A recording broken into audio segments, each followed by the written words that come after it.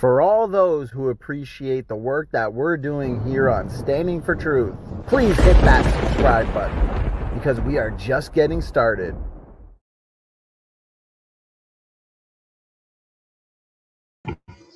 All right, looks like we are live late night on SFT.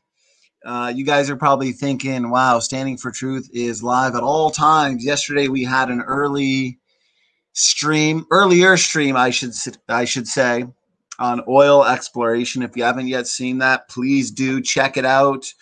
I got interviewed last night as well on evidence for Adam and Eve and independent origins. That interview should be available hopefully this weekend.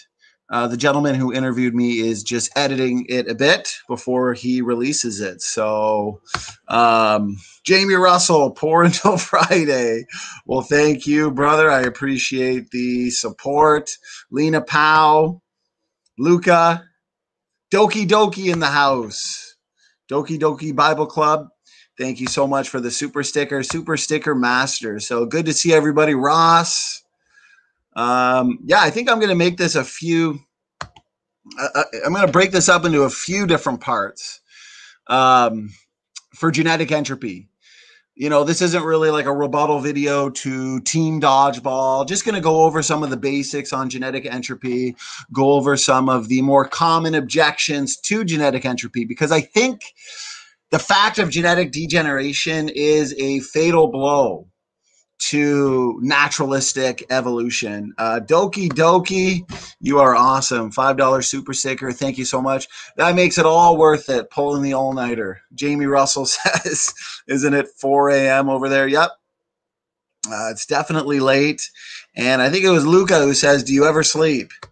As long as I get 5 or 6 hours of power nap, I am good. Because the creation versus evolution war never rests. Therefore, I never rest. Lena Powell, it was good to see you live in a stream. I believe it was yesterday. I enjoyed listening to your points, listening to your thoughts. So I'm definitely going to want to have you on here one day. Great news. So we just confirmed for next week, Wednesday, we are going to have Dr. Jason Lyell.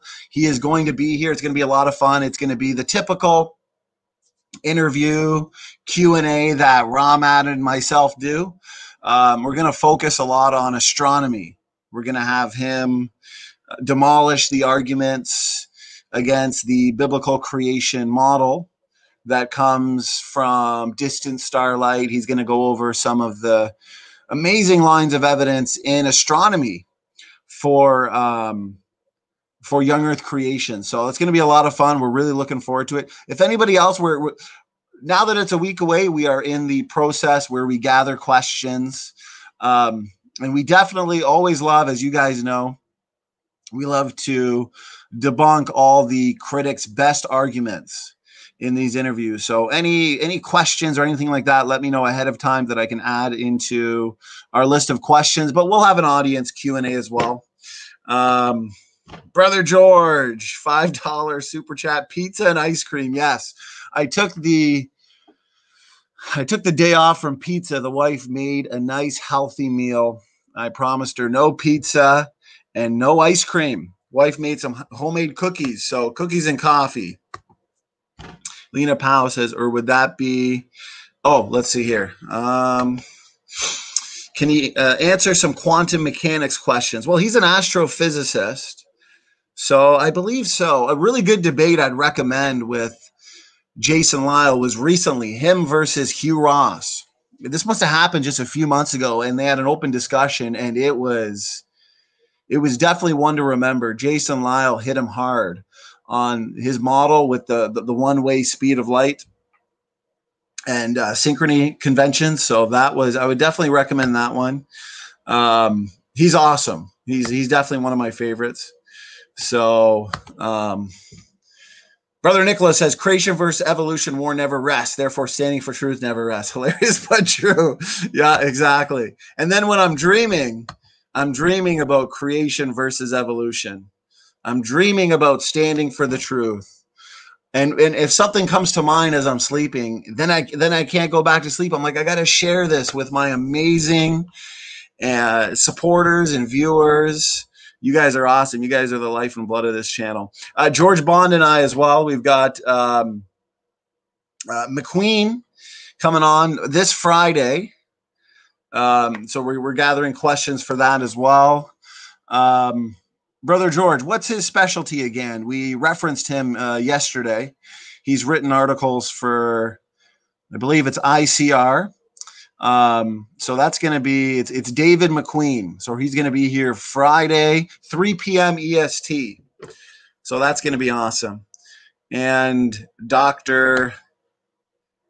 McKay, he's going to be here in a couple weeks too. So lots of interviews to look forward to. Guys, I've got some videos and stuff too to make this interactive. I'm going to try and break this up into a few different parts. Yeah, economic geology. That's what I thought. I wanted to make sure that I was right on that one.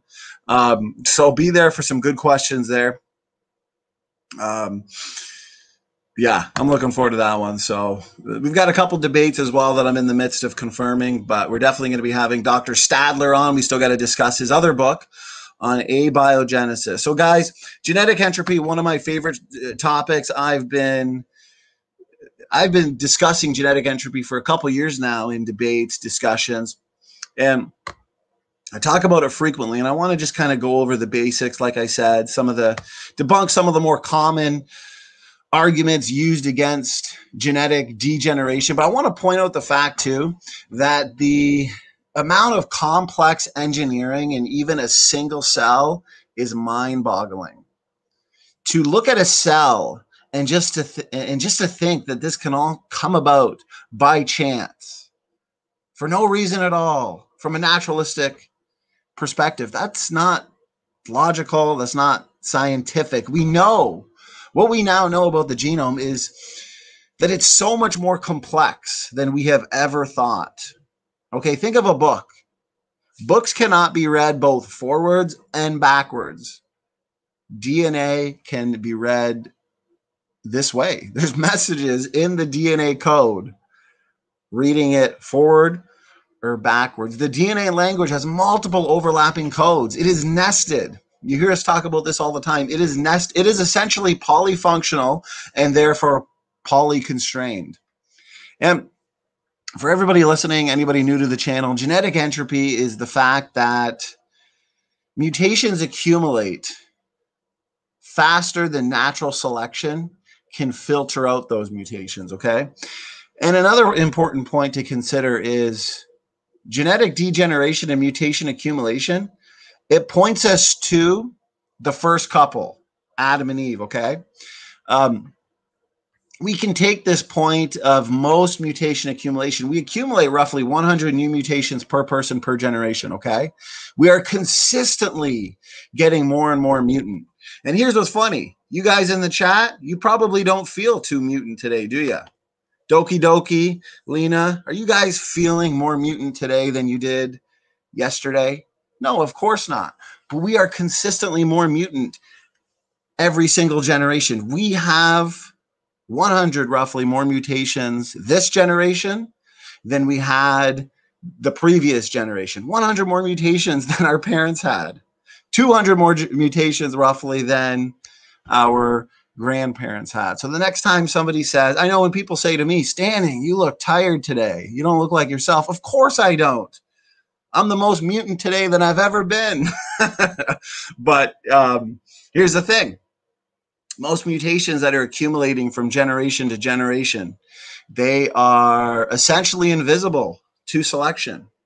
It's like rust on a car or a single spelling mistake. In a book the size of an encyclopedia, you're not going to notice each single spelling mistake. Each single spelling mistake is essentially inconsequential on its own. It's the buildup of them over time. Doki Doki says, I'm looking in a mirror standing. Ross Nixon says, my children are mutants. Yep. Consistently more and more mutant. And we can take this point of most mutation accumulation, we can take it back into time to a point of least mutation accumulation, least genetic entropy. That would be a time of creation, a time of perfection, a time of Adam and Eve. Adam and Eve would have been born with no mutations. And we can see a reflection of the fall in our genome, in our genetics. And the fact that most of these mutations, okay, are invisible to selection, as they are only very slightly deleterious. I always point this out, and it's a fact, because the evolutionists like to say, well, what about selection? You're forgetting about selection. Listen, evolutionists. Okay, listen, critics. We all accept natural selection occurs. It's a fine-tuning mechanism. Selection can see the worst of mutations. It can get rid of the worst of mutations. It's a fine-tuning mechanism. It can even see the best of mutations, right? One of those rare 1 in a million beneficial mutations that has some kind of advantage. Selection may be able to see that and even amplify it, okay? But most of these mutations, they are considered effectively neutral or nearly neutral. They accumulate, as I said, like rust on a car. You can't see each individual rust molecule, but over time, okay, regardless of how good you are with your car, you're getting all your oil changes, which reminds me, I actually need an oil change on my car. So there we go. But whether you're changing your oil frequently or changing the tires, getting all your tune-ups, it doesn't matter. Eventually the car is going to be worthless. It's going to break down. Nothing can stop the eventual breakdown of our automobiles, just like nothing can stop the eventual breakdown of our genetics. Okay, so I just love how genetic entropy points to the first couple, Adam and Eve. You know, and we talk a lot about mitochondrial DNA and Y chromosome and molecular clocks, genetic diversity, but mutation accumulation as well points us to, it also points us to our need for a savior, right? To the unbeliever, the reality of genetic entropy can be very daunting. It can be scary. But to us, as born-again believers, our hope is in Christ. And we know that Christ will return before the eventual extinction of our race, of our species. Lena says, I do not get how nature complexity leads to more complex cells. You claim that the cell was very simple at the very beginning, don't you? Yeah, that's why I've been going over this abiogenesis challenge, posing to the critics these large numbers of chicken and egg problems after chicken and egg problems. Ross Nixon says mutants survive if there is no massive resource / food shortage. Yeah, when they say survival of the fittest, a lot of the times it's more so survival of the luckiest. Okay, you know, natural selection really comes down to who's having the most babies. Differential reproduction, who's having the most kids. If you're not passing on your genetics, you're not having kids, well then your line, evolutionary speaking, is going to be dead. You know, you got to pass on your genes. The more kids, the better. But regardless of that, I've got a few clips here, actually. So pretty soon I'm going to show you some clips. One from Brother Sal. I think he nails it. And I want you guys to see it.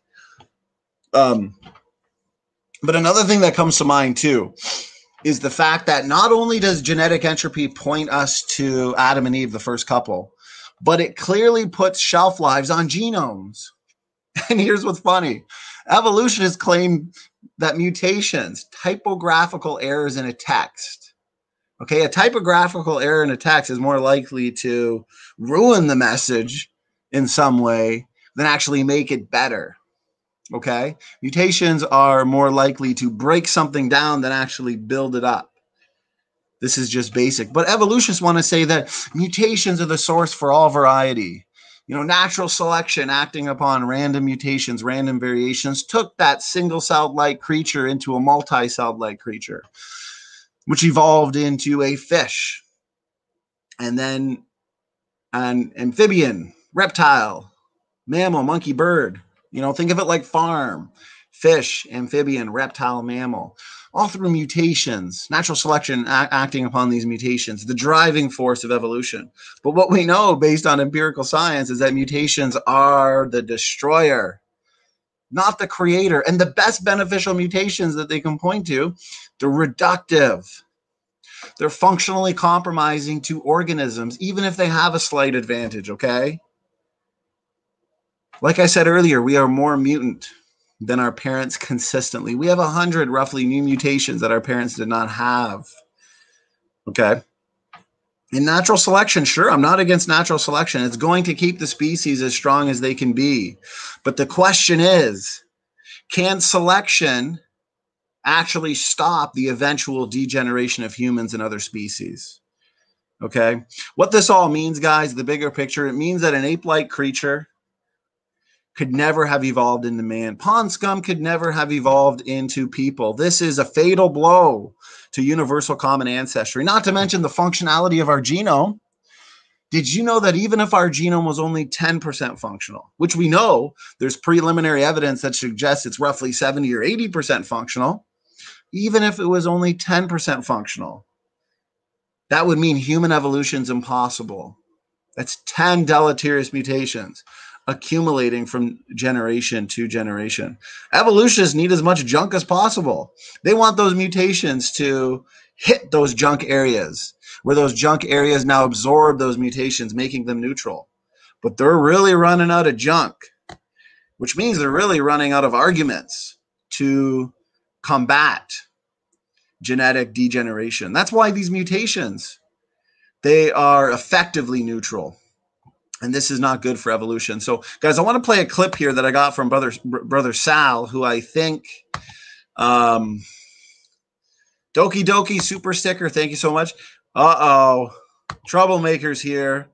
LPP in the house.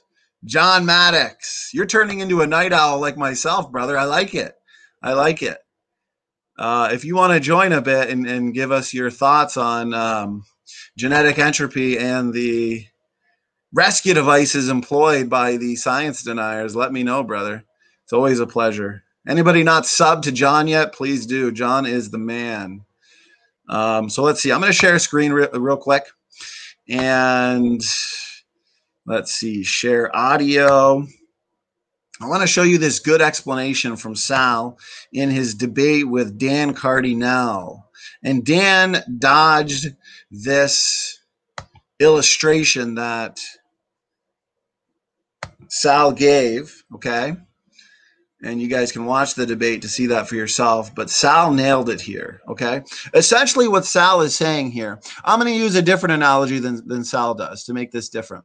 Picture a room. You got a room full of people, okay? Every single person is a mutant, okay? Every single person has mutations.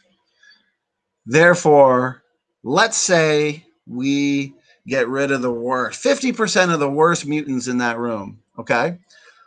Well, now you're still left with 50% of the people in that room that are more mutant than the generation before it. That's why even with an extensive amount, even with a generous amount of natural selection, purifying selection, okay? Humans, animal species, they're consistently getting worse and worse. What are you going to do? Eliminate the entire population? Since the entire population is essentially mutant. You could, like I said, you just get rid of the worst and you're still left with a bunch of mutants, essentially, okay? So no amount of purifying selection is going to solve the problem.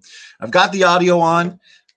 I do suffer from short-term memory loss. Therefore, I'm going to look at the chat from my phone and let me know if it works. I really want you guys to see Sal's explanation here. But you know what? I want you guys to see Sal's explanation without any kind of echo. So I'm going to go here. And I know I talk a lot, so I'm going to be silent during this, brothers and sisters. I'm going to click mute and let's listen in. If, on the other hand, organisms are designed, then all DNA, or as much as possible, is expected to exhibit function. If ENCODE is right, then evolution is wrong. And we'll talk a little bit more in this debate about the ENCODE project consortium. It was so far a $500 million project by the National Institutes of Health. So let me illustrate the problem again. Assuming we have, let's say, I'll just pick the number since he mentioned 82 mutations. Let's suppose it's 80 mutations. There's some parameters here we could talk about that shows why this little simplification is valid. But suppose at generation 0, we have this parent free of birth defects, and that parent has a child with 60 mutations and has even more children. But on average, all the children have about 80 mutations. So even if we had perfect selection and wiped out, well, the parent passes away, and perfect selection comes along and wipes out the worst, but even the best of the worst of the defective children survives and has mutations and becomes a parent to the next generation. So we will repeat this process, and it should be evident that, as Dan Grauer said, if we have a mutation rate of 80 per individual per generation, there'll be genetic deterioration. And all I'm doing is illustrating this. So parent dies and we have elimination of the worst, but still, even under survival of the fittest, the genome keeps deteriorating. And I'm just going to keep repeating this, and you could see the numbers increasing. This is something Dan Grauer observed. I know I have a minute and a half and I'm almost done. So fast forward to a million generations, we'll have 60 million mutations at that point. And this one solution to this problem was proposed by Susumu Ono. This was understood by many population geneticists that we cannot tolerate too many mutations. So they said one solution to this is to invoke junk DNA. And he said there's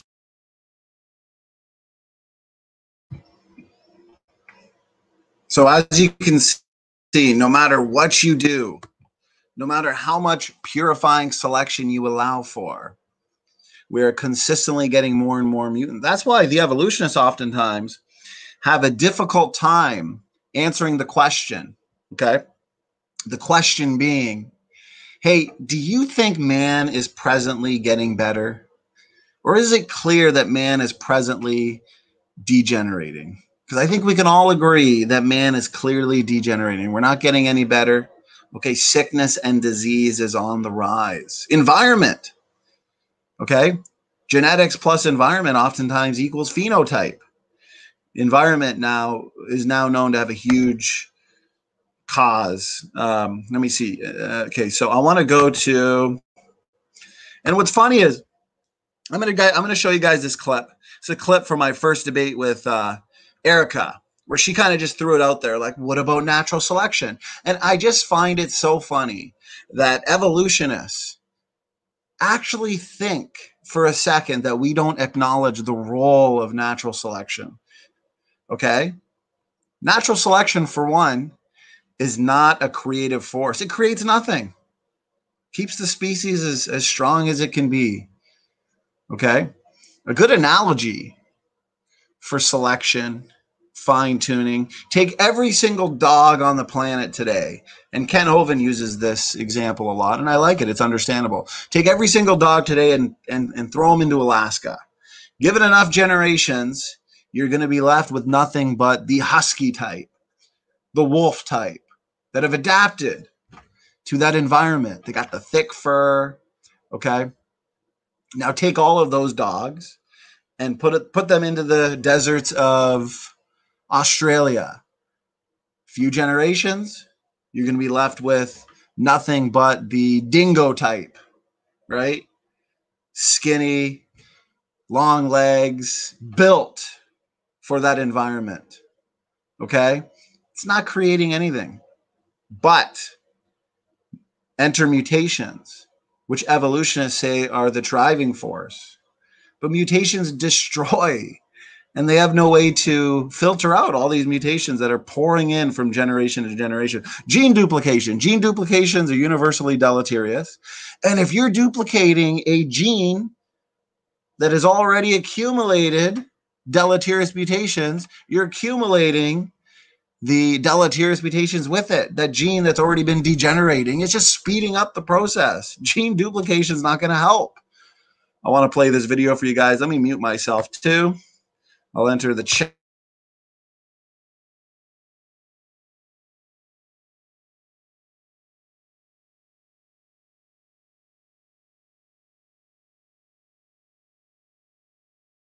financially, please feel free to hit that donate link. We'd greatly appreciate it. God bless. She followed that up with a quick one where she said, gene duplication is a very old concept. And she also said, I love Nickelback. I don't know why I made that last part. The evolutionists will often look to gene duplication as a way to add novel information to the genome. But I mean, if I give you a copy of a book that you already own, and then I start introducing typographical errors into the second copy of the book you already own, now you just have a more messed up copy of the original book. So it's just more evidence for genetic degeneration. It comes down to net gain versus net loss. So that ain't gonna help.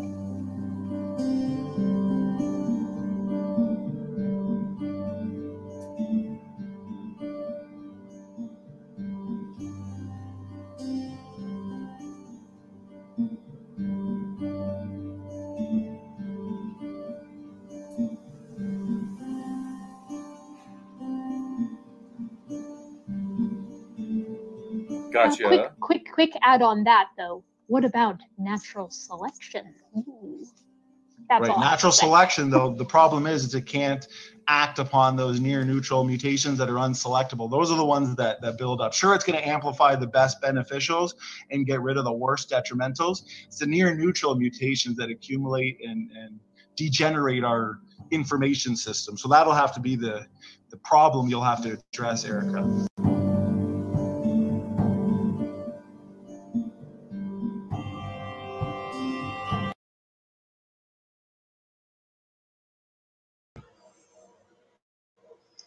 So there you go. Natural selection is no help to the evolutionists, okay?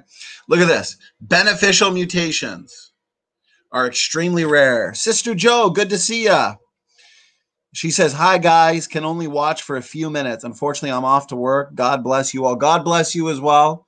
Even if you're here for just a few minutes, it's worth it. We like to see ya. And don't work too hard tonight. So Joe's going to be going to work while a lot of us are going to be going to bed. Ramad in the house. Good to see you, brother. Good to see you. Flash Gore. Yeah. It's set to private right now. We'll see if we put it back to public. And let's see who else. Yeah. Good to see everybody here. Yeah. Awesome. Somebody made a good point about selection. Let me see. I think that was you, Flash. Flash Gordon says, natural selection only selects, and it takes a conscious being to make any choices. Nature of itself can choose nothing. So the term natural selection is a self-defeating contradiction. Yeah, I like that point. Good point. Just like I explained to Erica here, selection is going to remove the worst deleterious mutations. Okay, in the wild, say a zebra is born with a mutation that gives it a shorter leg or a fifth leg or something. Well, that zebra is not going to last too long against the lion. I'll tell you that much. So, but here's the thing. What if I'm born with a mutation that gives me a sixth finger, or, you know, something visibly where someone would look at you and think, you know, what's wrong with that guy? Well, that's not going to stop me necessarily from having kids and propagating. Okay, so there's a lot of mutations that can get through from generation to generation. Yeah, your worst deleterious detrimental mutation, especially in the wild. Okay, and as humans, we help each other out. You know, we have hospitals, so it's not quite like the wild, the survival of the fittest that we see in the wild. But the problem is, most of those mutations are just too subtle to the point where selection can't see them. So let's see here. Lynch, Keatley, beneficial mutations are extremely rare. The vast majority of mutations are deleterious. This is one of the most well-established principles of evolutionary genetics, supported by both molecular and quantitative genetic data. Yeah, and Paul Price from CMI, he made a lot of good points, and he had a lot of good quotes, okay, from PhDs on this. So that's why I've got his debate with Dr. Garrett pulled up. I'm going to show you some of the quotes that he has. Let's see. Yeah, Ramad says we have far too many here to find anything. Yeah, what I'm going to do, a lot of these little clips that I have here, I found from just months and months and months ago. We got over 1,000 videos. So I've done my best to make some playlists for you guys. But I'm going to have the best of SFT night or classic SFT classics or something like that, where Ramad and I, what we'll do is we'll find some of the older videos that I don't think a lot of you have seen. They're kind of diluted down, right? Which brings me back to genetic entropy. A lot of times these beneficial mutations pop up, but guess what? They're masked by all the huge numbers of deleterious mutations. And even if you get a beneficial mutation that is amplified, okay, fine. All of those deleterious mutations that have been accumulating, guess what? They're passed on too. Selection acts on what? Selection acts on the phenotype, not the genotype, okay? Can't see each individual nucleotide, okay?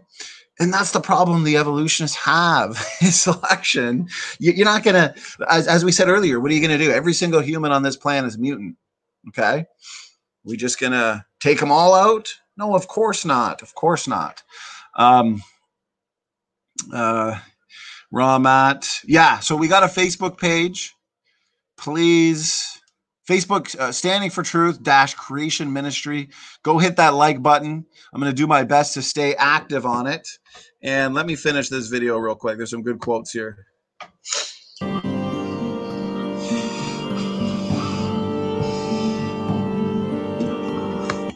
Doki Doki, yeah, the old triggered videos with the Nicolas Cage faces. Oh, that's so funny. Matt, I wonder if you can find, you made a couple videos of some of my really old debates from 2 years ago where I think it's called Atheist Triggered. See if somebody can find that. We'll put it in for a good laugh with Nicholas. Doki, I'm glad you remember that one. That one was hilarious. I'm telling Lucas says Facebook, never heard of it. Yeah, it's this new thing that's popped up. I'd say avoid it, Luca. It's going to take up too much of your time. You're going to be constantly clicking that Facebook icon on your phone. You'll never get any work done. Yeah, so YouTube or type in Facebook, Standing for Truth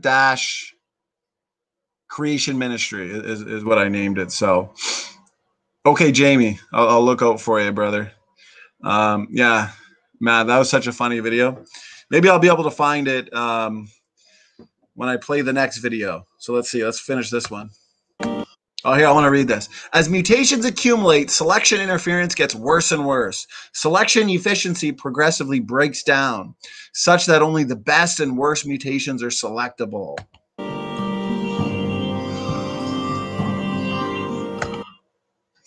Hey, good to see you, brother Sal. Salvador Cordova's in the house.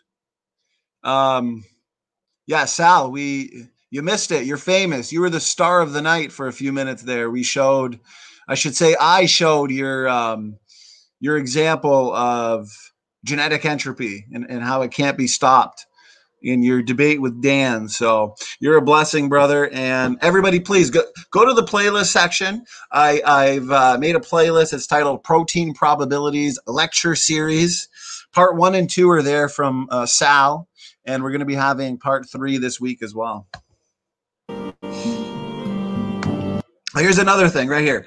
Beneficials cannot keep up with deleterious mutations. Here's the thing. Oftentimes I say, okay, evolutionists, you can have 1 or 2. Heck, you can have 5 truly beneficial mutations that are not deleterious in any way, shape, or form. But guess what? 1 or 2 or 5 beneficial mutations are not going to be able to counterbalance the damage done by all of these low impact mutations that accumulate from generation to generation. Okay, it's hilarious. Right here, near neutrals should be virtually unstoppable, and they are. Numerical simulations have been done. It's all been figured out. It's all in papers.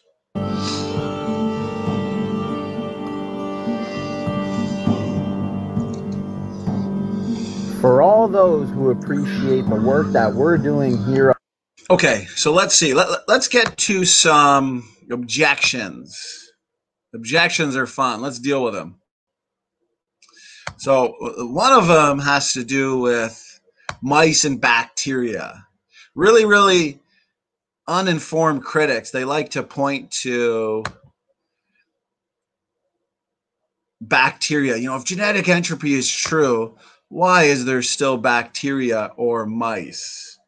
So that's going to be the first objection I want to deal with. But before I do that, I want to show you guys, and this one I'm going to do at a little faster speed here, because I think Carter breaks it down nicely as well.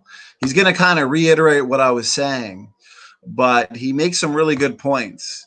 And what I titled this was Critics Deny the Reality. Critics deny the truth of genetic entropy, which is true. It's like denying reality.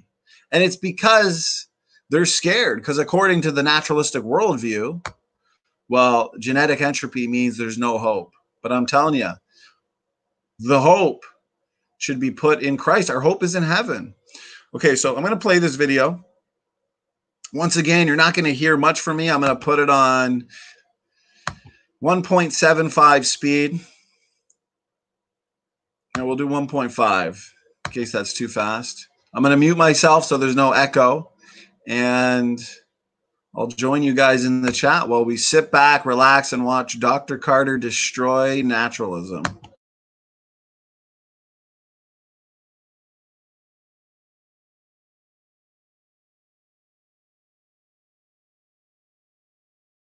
Truth. Please hit that subscribe button because we are just getting started. In fact, according to our model, we believe that the scripture talks about we living in a fallen world. And the evidence appears to show and indicate that we live in a world that has been degenerated from creation. Okay. Well, if we see rapid decay in our genomes due to mutations, is this what we're really seeing? And is this, this seems to all go back to the concept of genetic entropy, kind of Sanford's model, right? So, Dr. Carter, what is the genetic entropy exactly? And what are some of the best lines of evidence supporting it? Genetic entropy is the idea that if most mutations are weak, natural selection can't see them. In order for natural selection to operate, a variation has to affect reproduction.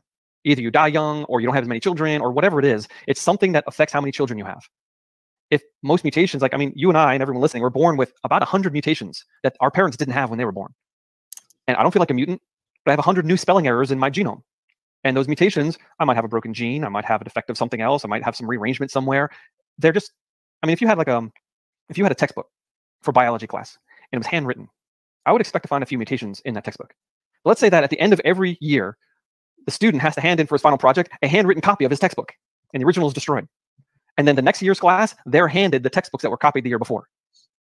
And every year a new copy is made, a new copy is made, eventually no one will be able to pass biology class. Because there'll be so many mistakes in the books, it'll be totally worthless. And that's an analogy of what's happening in the genome. If we are picking up mutations every generation, that means we're going downhill. And eventually we will have to go extinct mathematically. That's so good. No, I was going to say, yeah, that's an awesome answer. So essentially, Dr. Carter, we're more mutant today than we've ever been. And even on a population level, if you were to, let's say, get rid of the worst of the worst, you're still left with people who are more mutant than the generation before it. Yep. Yeah, very simple. Now, we've seen this massive computer models. There's a program written called Mendel's Accountant that was written by Sanford and several computer scientists. It was designed specifically to test ideas of evolution and genetic entropy using nothing but evolutionary assumptions. It's really interesting that the most comprehensive evolutionary modeling program was written by creationists. Right, right. And they went out on a limb because they might have been wrong. Right, and it seems like the criticisms that I've read, I guess in blogs is typically where you find it. It almost appears like they have no understanding of the program to begin with. Absolutely. Yeah. And they almost never understand that this objection they raise was systematically analyzed and published. Right, right. So truncation selection, synergistic epistasis, all these things they might throw at, these big words they try to throw at you. Wait. Oh, that was in this article right here. Oh, you're not going to read it, are you? No. Yeah. It seems like the criticisms that I've read, I guess in blogs is typically where you find it. It almost appears like they have no understanding of the program to begin with. Absolutely. Yeah. And they almost never understand that this objection they raise was systematically analyzed and published. Right, right. So truncation selection, synergistic epistasis, all these things they might throw at, these big words they try to throw at you. Wait. Oh, that was in this article right here. Oh, you're not going to read it, are you? No. Yeah, right. I find that in my own experience where a critic is brought up and I'll send them a technical paper that's been published that explains the data, and then I never hear from them again. So like you said, I don't think they're even reading it. But the greatest place to see genetic entropy, actually there's two. One's in the human genome. If you look at this, 7.5 billion people in the world today, essentially every single possible mutation has happened in the human genome millions of times only in this generation.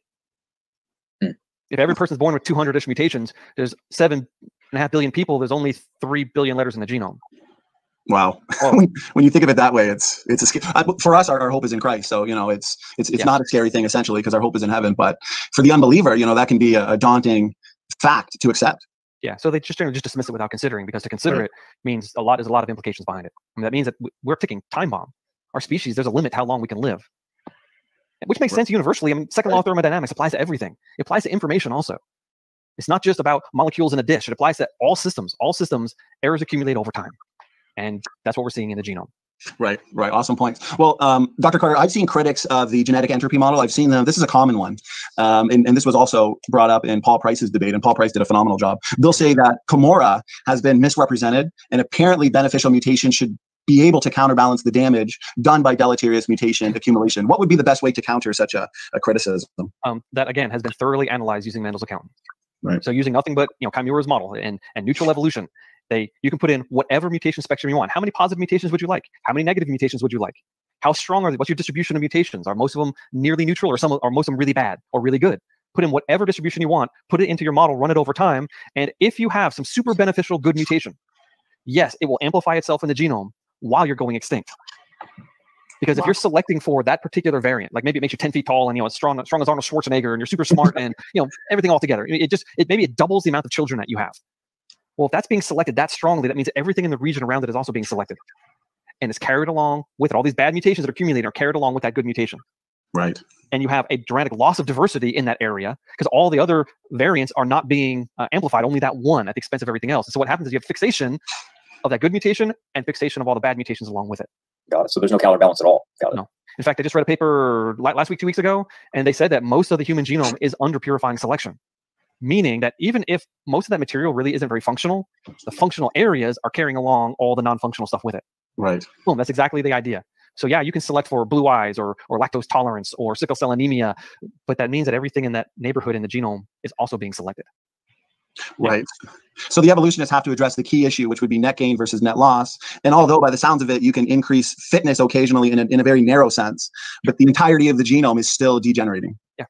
Yeah. I mean, example of fitness gain would be the increase in sickle cell anemia in Central Africa. The sickle cell is a debilitating disease. It's a terrible disease. It hurts. It kills people. But if your red blood cells have the ability to crystallize, if the hemoglobin has the ability to crystallize inside your blood, that tears apart the malaria parasites that live inside the red blood cells. So it's better to have the sickle cell trait in the presence of malaria than to be dead. Right. So there's a very strong selective pressure, and yet it's selecting for something that's bad. And we see that all over the place. There's so many broken things in the genome that are selectable. Tons of them. Right. So it sounds like even though beneficial mutations are rare, when you do get a beneficial mutation like sickle cell anemia, for example, that has a significant impact, overall it's due to something broken and it's still reductive in some way. Yeah, almost all so-called beneficial mutations are reductive. In fact, they're not beneficial, except in a very specific context. Right. Like, you know, the blind cavefish. Why would you want to lose an eyeball? Didn't it take you 500 million years to evolve that eyeball in the first place? Right. Well, in a cave where there's no light, you don't want an eyeball. You get a scrape, you get a fungal infection, you're dead. If you don't have any eyeballs, that the most sensitive part of your body is not present. Okay, so that's a strongly selectable trait in a dark environment, but it's totally going the wrong direction. And that's what we see. Almost every case of a strongly selectable trait is something going backwards. Well, what's funny, it seems like the evidence is clear. Everything you're saying is amazing confirmation evidence of a world that was once perfect and now has descended into degeneration, death, extinction.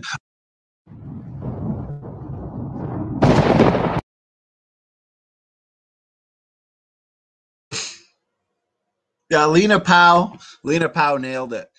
My favorite. It will amplify itself in the genome while you are going extinct. You know, I love that clip from Dr. Carter, and I love how he points out the fact. And I'm gonna show you guys a clip in a minute from. It's a clip from Dr. Sanford's interview that he just had with Dr. Tour, where he points out, and as Dr. Carter just pointed out there, that a lot of these objections that the critics bring up, for example, like Dr. Dan, okay, that they try to attempt to say that has not been dealt with, those arguments have actually been dealt with extensively using Mendel's accountant, okay, where you can set all these numbers of parameters, set all the amount of beneficial mutations, purifying selection that you want. And it always shows that what is inevitable is the eventual genetic degeneration of our species. And I pointed out, based on what Dr. Carter was saying there, the fact that, let me see, I'm just looking at the chat here. Doki Doki says, I feel like they want to have their cake and eat it too, standing. Mutations are neutral, but get noticed and selected out for peak fitness. Yep. It's, oh, and Jamie Russell made a good point. They need far fewer mutations and more generations, but even then there would be this issue. It seems to me, especially for humans. Yeah, they want their cake and eat it too. They oftentimes do when it comes to these arguments. Now, here's the thing. It comes down to net gain versus net loss. That's why oftentimes I don't care if there are one or two truly beneficial mutations. For one, they're rare. Two, when they do occur, as Dr. Carter pointed out, they're typically reductive. They're going in the opposite direction than would be needed for fish to fisherman evolution. Fine, have 10 of them. It's still not going to counterbalance the damage, because all of those mutations are still being passed on from generation to generation. Selection acts on the phenotype. Okay, so it comes down to a trade-off. I debated Dr. Stefan Frello about a year ago. Definitely check out that debate. That was a good one. But his main argument was, you know, there's a trade-off. These beneficial mutations oftentimes, although they're reductive and sometimes they're damaging, they're environmentally dependent. So if we get a truly beneficial mutations, or sometimes we'll get a super beneficial mutation or a duplication that's beneficial, there's a trade-off. Yeah, there's a lot of deleterious mutations accumulating, but those truly beneficial mutations or duplications, you know, those will offset the damage, which is ridiculous. And I pointed out in that debate, and he gave no rebuttal. I said, listen, the genome is degenerating, okay? Now, while the genome is degenerating, no one's going to disagree with that. A few nucleotide sites may be improving. Okay. But guess what? Massive numbers are being degraded. You know what this means? That type of trade-off that people like Dr. Frello, Dr. Dan speak of is not sustainable. I like to typically ask the question, fine, but is that type of trade-off sustainable? And it's not. And what it results in, guys, is a shrinking functional genome size. Look at Lenski's experiment. There's a ton of trade-off. And his Lenski's bacterial populations, they've shrunk in functional genome size. So basically, guys, what's happening, okay, is you are throwing out lots of information, okay? You're throwing out lots of information from lots of nucleotide sites. And then you're trying to replace all of that information with a few single desirable point mutations, duplications, okay? No, it's not going to be sustainable. It's not going to offset the damage. And I can't emphasize it enough, but the fact that most beneficials are reductive and they're not even taking things forward, they are degrading to organisms. And yeah, that is why I highly recommend watching the lecture from Sal on evolutionary fitness and how worthless it is. Because according to the evolutionary definition of fitness, those blind cavefish or the wingless beetles on those islands, according to the evolutionists, that's an increase in fitness. But they are left functionally compromised. They're losing things. I mean, how do they not see it? So yeah, sometimes you can get an increase in fitness in a very narrow sense. But overall, okay, overall there's a decrease in absolute fitness. We should be able to differentiate between absolute fitness and reproductive fitness. Okay, so this is important. Their major argument or objection, and I know from experience debating Dr. Frello on this, it's the trade-off argument. Okay, but I'm sorry. I'm sorry. All it's going to do is result in shrinking functional genome sizes, okay? So let's break this down, guys. So evolutionists, creationists, okay, everybody in the chat, we all agree natural selection happens. You heard Erica and her argument in that first clip. What about natural selection? We agree it happens. What have we learned so far? Well, natural selection will remove the worst mutations. They'll amplify the best. Sure. But all this indicates is that the damage that is accumulating, for one, it's mostly invisible, like rust on a car, but it's also unselectable. And evolutionists never want to address the key issue of net gain versus net loss. So, guys, this is just a home run hit for biblical creationists. Okay, so Doki Doki, thank you so much for the super sticker. Jamie Russell says, wouldn't there be way more evidence that mutations were neutral or beneficial? Seems like the mutations that cause problems are far too numerous. We call them disease. This seems to be the death nail. Yeah, it's true. Where's all these beneficial mutations? How can we see so many birth anomalies, birth defects popping up? Where's all the beneficial ones? They should be far outweighing the ones that are damaging. Oh, guys, you can't make this stuff up. Brother Sal says, oh, Salvador's on one of his other accounts. Sal's the king of, what do they call those, sock accounts? He says, I think it was my debate number 1 with Dr. Dan where I asked if he, I mentioned that at the beginning, Sal. So, guys, listen to this. Sal says he asked Dan whether or not the human genome was deteriorating. I seem to recall he dodged the question. Dodge, duck, dip, dive, and dodge. The 5 Ds of dodge. That's what Dodgeball Dan does the best. Lena Powell says, yes, therefore he is Dodgeball the first. Yeah, he's definitely earned the MVP. So Sal asked him, are you saying that would you say that man is getting better? Or is man presently degenerating? And he dodged. Didn't want to ask that. It'd make him look bad. Brother Sal says, restream simulcast test looks promising. Awesome. He says, I can restream a potential debate with Diaper Dino regarding evolutionary fitness. Yes. These evolutionists, they like to complain, whine. Nobody's even attempting to address the lecture series of Brother Sal. And Dapper Dino has devolved into Diaper Dino with all his demands. Isn't it funny how he's challenged? It was in his image. He challenged him to a debate on fitness.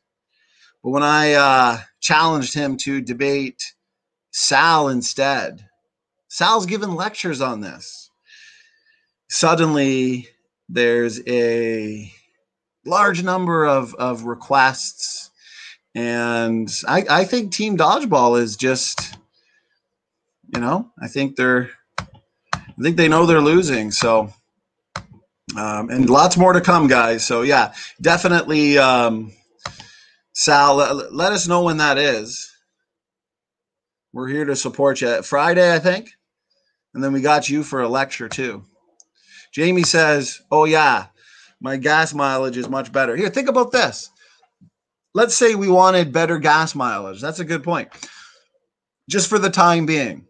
Okay, I'm driving in a car. We want better gas mileage. So I decide to start throwing things off. Okay? Take off the door. Take off the side mirrors. Rip out the middle console. Rip out one of the seats. I don't know. Just start throwing things off, decreasing weight on the car. Okay, yeah, for the time being, you're going to get better gas mileage. So in a way, you've improved, quote unquote fitness in a narrow sense. But overall, you're destroying the car. It's not getting any better. Would anybody say that car is now improved? Because for the evolutionists who want to say that, yeah, that car is better now. I'm glad you did that. Better gas mileage. The car, it's decreased in weight, not as heavy. I dare them to go do that to their own car. I mean... Jamie Russell says they pretend mutation is just whatever. There is no up or down. Oh yeah, they love to say that. There's no up or down. There's no direction. You know, you don't understand evolution, they say. And he says, except when they need it. Oh, how cute. BB Dino. Yeah, you know, I actually pointed that out in a discussion recently. I should pull that up. Doki Doki says, I take out Jamie from the car, it will drive itself. Yeah.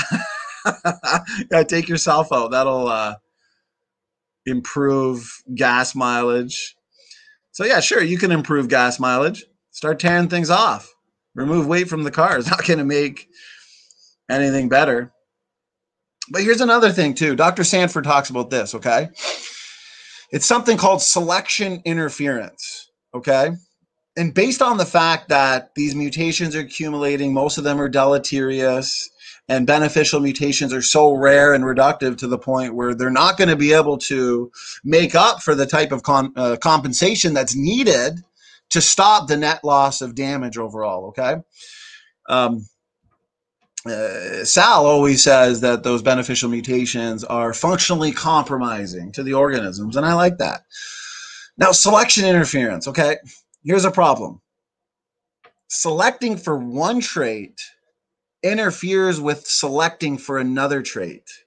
Now, when you have billions of traits segregating in the population, what happens is selection, the selection process, it actually starts to work against itself.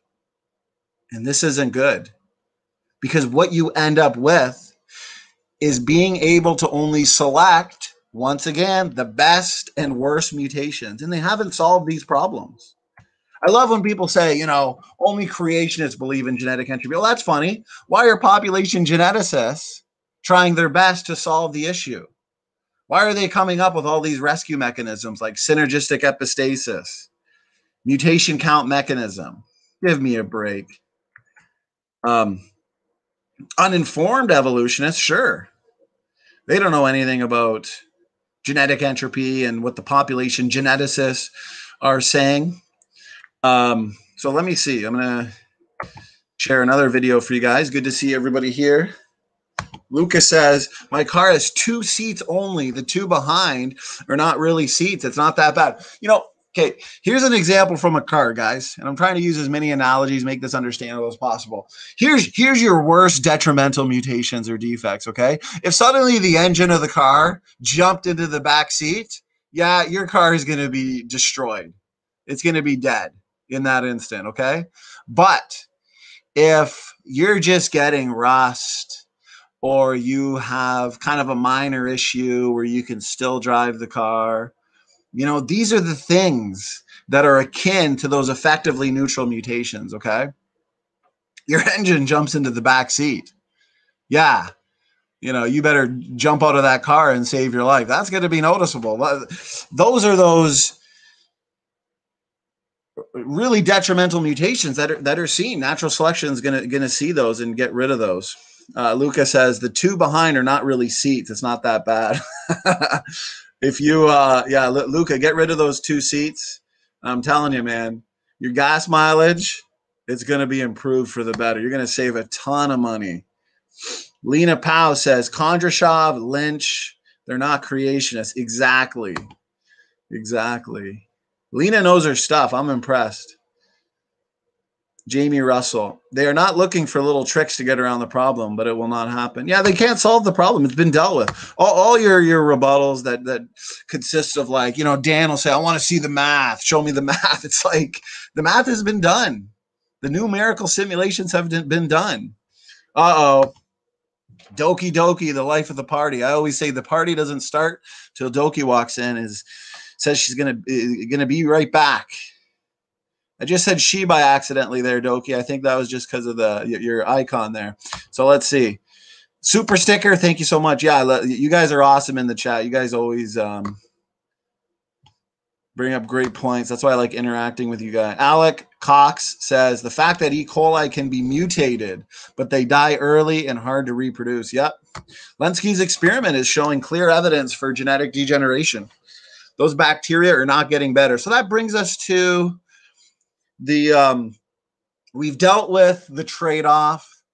We've dealt with people like Dan who say, show us the math. What about this? What about that? And you show them a paper, an article where it's been dealt with using Mendel's accountant and numerical simulations. You know, that's just to obfuscate the issue. People like Dan want to deceive their audience who are not actually going to go look at the papers that we are referring to. He wants to deceive them into thinking that these have not been answered or dealt with. It doesn't matter what you invoke. You can set any number of parameters you want, and the answer is still always the same. Genetic degeneration cannot be stopped, okay? Alec Cox says, did you get the large big gulp coffee tonight? Yes, the XL. The XL. That's why I'm up a little bit later. And wow, it's already been over an hour. You guys are too much fun. This is why I said we got to break this up into a few parts. Lena Powell says, Lenski said that only 1 out of 1 million mutations is beneficial. Imagine the implications of that. Exactly. Exactly. And that's why when people try and say, oh, you know, Dr. Sanford, he ignored beneficial mutations. You know, Kimura said that beneficial mutations could offset the damage. That is so funny. For one, it's a rabbit trail. 2, it shows that they've never read the literature, because yeah, Kimura just throws it out there like it's nothing. He just says it with no empirical evidence, doesn't back it up at all. Okay.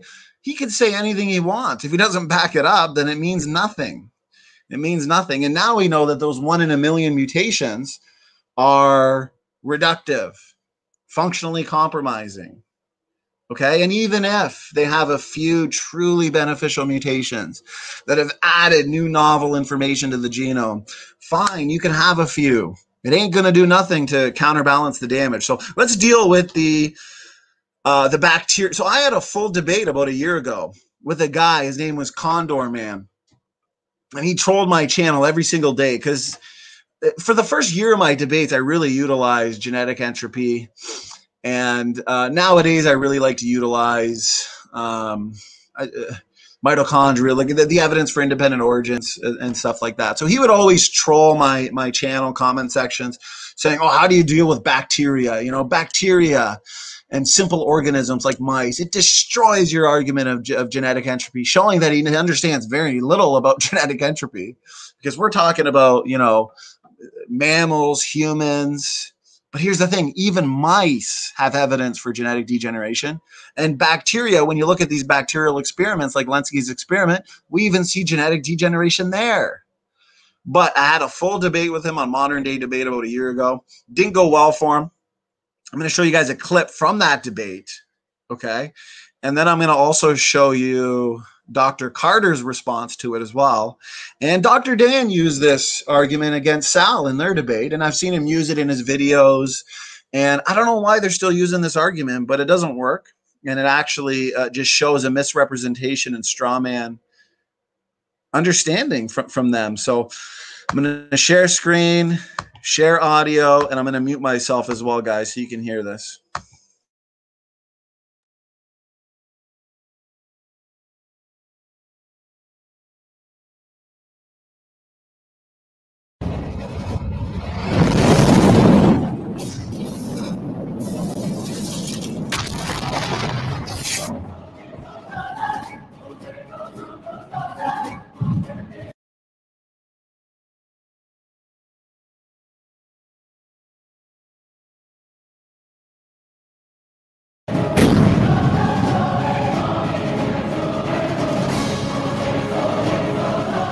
More mutations can slip under the radar. Are you disagreeing with, I'm sorry to interrupt. Are you disagreeing with the fact that bacterial genomes are more simple than, say, a human genome? I mean, you can just Google "are bacteria" or "what's the most simple life on Earth," and it's a bacteria. So it sounds like you're grasping at straws here in order to be able to imagine that, you know, losing information, the degradation of our genome is going to take your bacteria-like organism into something like a whale over time. I know you're not defending evolutionism here, but at the end, I just want to point something out, because I think this is a straw man, because the central part of genetic entropy is that mutations, which are just spelling mistakes in the DNA, for example, they're accumulating so quickly in some creatures, say human beings, for example, that natural selection, it can't stop the functional degradation of the genome, let alone it's a double whammy, because it can't obviously drive an evolutionary process that's going to turn your apes into people. So like I said, you still haven't rebutted the fact that they're simple genomes, high population sizes, short generation times, and lower overall mutation rates.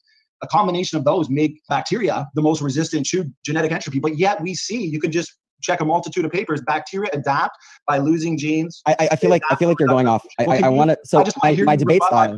I want to hear about my points, man, because the name of the debate is, does bacteria disprove evolution? You're not doing too good here right now because it's a double whammy for us.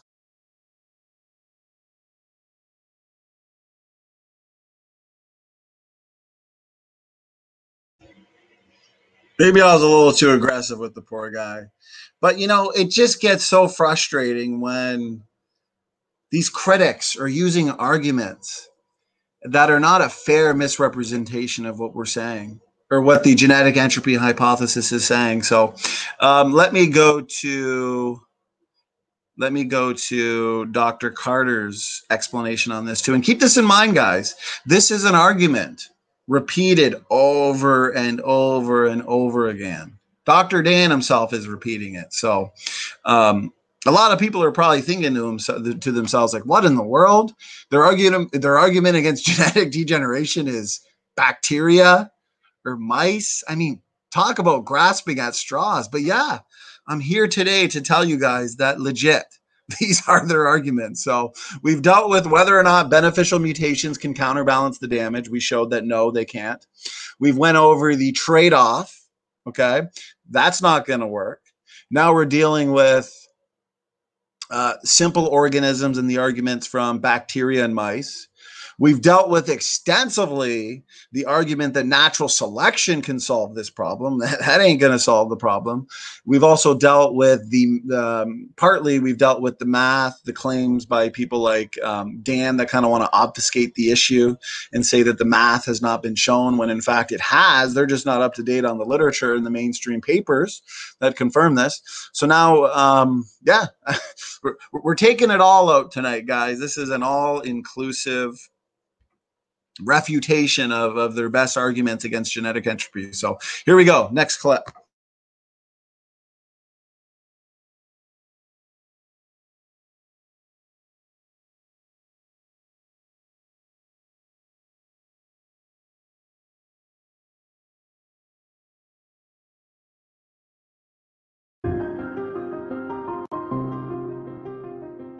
For all those who appreciate the work that we're doing here on Standing for Truth, please hit that subscribe button because we are just getting started. One final question on genetic entropy, Dr. Carter, because I know you've written on this one, and then we'll move on to kind of another topic. But I've heard critics endlessly claim that genetic entropy cannot be true because of the existence of bacteria and mice, for example. Now, is this a misrepresentation of what genetic entropy would claim or predict? And what would be the best way to respond to that argument?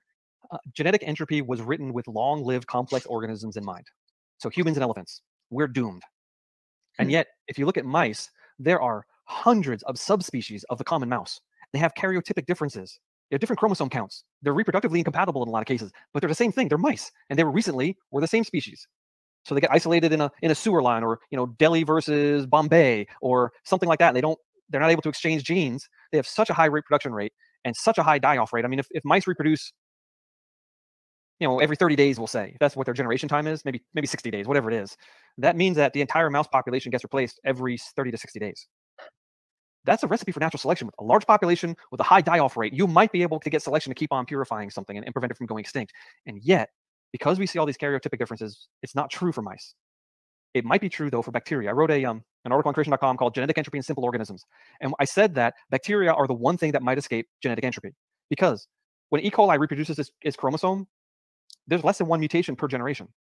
It's a few million letters. The bacterial polymerases make a mistake every billion letters. So you could have E. coli reproducing with complete fidelity, no mutations. Second, well, if that E. coli population replaces itself every 30 minutes to an hour worldwide, that means that there's an unbelievable turnover, which means that even a slight signal might be able to amplify itself over time when you have that much selection happening. So, and plus, bacteria can go dormant for a long time. And so bacteria can be continually flushed back into the environment that are the original bacteria. In fact, E. coli today, there might be an E. coli around that has the same exact chromosome as the first E. coli. I doubt that, but it's possible. So genetic entropy might not apply to bacteria. It does apply to mice. It definitely applies to humans and things with very long lifespans and long generation times. it also applies to viruses. And it's like if it applies to humans and mice, but not bacteria, well, the curve goes back up again. It definitely applies to viruses. We see mutation accumulation driving viral groups extinct. We see it all over the place. The influenza virus that I studied, we watched it go extinct. In fact, a creationist published that the human H1N1 virus that was circulating in the world since 1917 went extinct in 2009. The evolutionists didn't notice. That was the year the swine flu came out. The swine H1N1 was floating around, and nobody noticed the human one disappeared. So after 1918 through 2009, 90 years, actually a little less than that, it went extinct after about 13% of its genome had mutated. And it mutated randomly. We looked at the codons for the amino acids. We looked at all these different measurements. We said that this is just random chemistry, because C tends to spontaneously deaminate, which turns it into a U, and then the proofreading enzymes fix that as a T. So you get the C to T changes are the most common changes in the genome, and A to G is the second most common change. And what we looked at is like, this is just chemistry. But wait, whoa, chemistry? That's not allowed in evolution. Natural selection has to overcome the second law of thermodynamics, or all things are doomed to extinction. And yet, when we look at the E. coli, or the E. coli, when we looked at the H1N1 genome, all we saw was the second law of thermodynamics. We could predict what changes would happen in the future based on chemistry alone. Incredible. Problem for them. I was up till 2 o'clock in the morning last night, and first thing in the morning I was back at it. In fact, I worked until 7:30 or maybe 7:15. I went and took a shower and showed up here, so I'm nice and clean. But I pounded keys all day today, and I did nothing but align COVID-19 genomes. Wow. I downloaded a 500 gigabyte file, which is all of the COVID-19 genomes that have been loaded to GenBank since July. I had all the ones from December to July, and I said, I got to do it again. The file is huge. I spent all day lining this up so I can analyze the changes. And the changes, I mean, you can see a direction. It's going that way. Really? It's not supposed to go that way. It's supposed to be natural selection does what it wants to it. Oh no, it's going this way no matter what natural selection does. Interesting, because I've heard that the COVID-19 virus is actually about half as fast as the average typical cold flu. Is it much slower that you've noticed? And is it slower? Or mutation rate, for example? The mutation rate is hard to estimate, because for the first 5 or 6 months, there were still viruses that were identical to the first virus that hadn't mutated yet. And other ones had 30 or 40 mutations. Got it. And so if you look at there's a cloud of points, and you try to draw a line through it, well, where's that line go? But now that enough time has gone by, it's got about the same mutation rate as H1N1 and about the same mutation rate as Ebola. Wow, okay. And Ebola is harder. We don't have as many sequences, and they only go back to 1976. Not like, H1N1 went back to 1918. That's a great 0 point. 1976, there's not enough time to really see a nice linear accumulation in mutations. There's too much variation and spread. And that's what we're seeing in H1N1, COVID-19. There's so much variation that we don't know, but over time, mutations will build up and build up and build up and build up, and then we can draw a line, and I can tell you exactly what the mutation rate is. Nice, okay. So is it a safer type of a virus, meaning that because it mutates a little bit slower, that it would we don't have to be in much fear? Like most, cold flu season comes, every year they get a new vaccination, right? Because it's mutated so much, it doesn't resemble the original. But if COVID, what would you say to that? I would say that the best thing that can happen to this virus is mutation. Got it. The evolutionists are afraid of mutation because they think that mutation leads to evolution. No, mutation leads to devolution. Mutation destroys things. Mutation weakens things. Yeah, maybe you can get some mutation that maybe the spike protein splits easier, therefore it's twice as infectious or twice as deadly. Okay, this is possibly true, but those types of mutations are incredibly rare. Most all the mutations are breaking the thing, making it weaker. That's how they treat AIDS. One of the primary way to keep a viral load in an AIDS patient down is you give them drugs that cause mutations. The viruses reproduce, they go into error catastrophe. Right. Remdesivir it does exactly that. It causes reproductive problems in the virus. It mutates itself to non-existence. That's funny. It's ironic that they see it in one area, but they don't see it in the next. That's very good. Yeah, the way you just said it, though, you were hinting at, let's be afraid of mutations. Right. But we shouldn't be, except that it is true that a new mutation can do something bad. And that new mutation might cause this thing to spread faster or to be more deadly. We don't want that to happen. But in general, lots of mutations will just destroy it.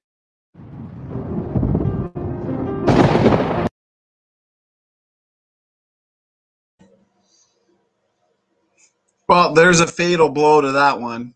So Doki Doki and I have agreed we are pulling an all-nighter tonight. So Doki Doki is putting on a pot of coffee. Doki, I'll take 1 cream, 1 sugar. We are partying tonight. Brother Sal, thanks for being here.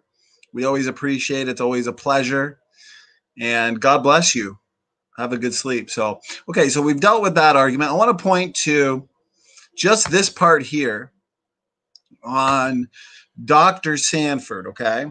I want to point out that your best rebuttals, your only rebuttals are going to be found in blogs or YouTube videos, because genetic degeneration has been so well verified, okay, and so well demonstrated Really? I mean, that's why it's like these critics deny reality, that these critics can't debunk it through peer-reviewed papers.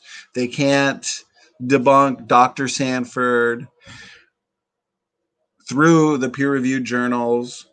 They just have to attack him in blogs. And I like the way that Sanford points that out here. So I want you guys to listen. And I was thinking to myself there, should I mute myself? And yes, because guys, I want you guys to hear it without any echo. So listen to this. I think this is very telling. And Dr. Sanford himself says it best. So Doki Doki, thank you so much for the super sticker.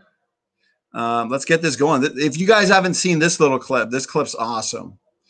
He nails it.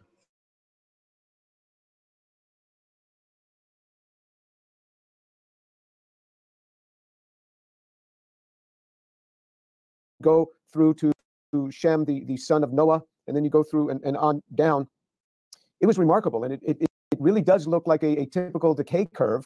And now we're in this flattened part of the curve, so you don't see those dramatic losses anymore. But it's much shorter lifespan, and you know, we understand so much more from the Bible. So much has been given to us from this. And but I want to get back to this point. So you started, you know, this is a sacred cow. When you start picking on Darwin, you start poking at you know, the biggest idol there is in the sciences. And so this is never an easy fight. But I have seen exactly what you saw, that my colleagues will embrace something without ever knowing the evidence, without ever looking at the evidence, just because they assume other people have, and it's good. And so, you know, they believe it, I believe it, and we just take it based on faith. But what happened to this axiom as you started to dissect the primary axiom, as you started to dissect this? What happened to it, and also what happened to you in the midst of this? Well, the axiom is something that is almost a religious icon. And so I was there. I was an atheist. For me, my foundational belief was evolution.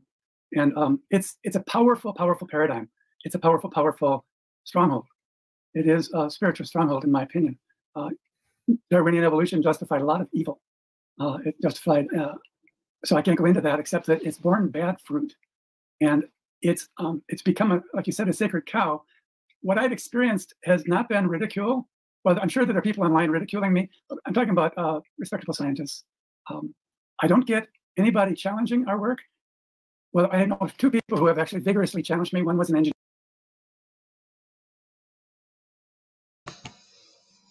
I just had to point that out. Notice that? No respectable, no reputable scientists. Yeah, some really militant critics who just hate anything that might even hint at biblical creation, right? So you'll get arguments in blogs or over Facebook groups, but nobody actually challenging Dr. Sanford. Nobody actually challenging genetic degeneration. So I want that to sink in, guys. You've got people like Dr. Dan that are constantly complaining and criticizing Dr. Carter and Dr. Sanford's work on the H1N virus that was published in a mainstream journal.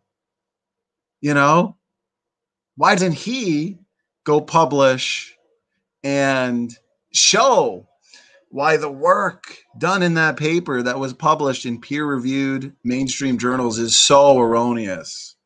You know, these blog warriors. So it's just so funny. Lena Powell laughs. Lena Powell says, nobody challenged Sanford's work so far. Nope. And he doesn't even need to go after these bloggers, because guess what? He's got us. We're taking him out for him. So, okay, let's finish. I just really wanted to point that part out. So let's keep going.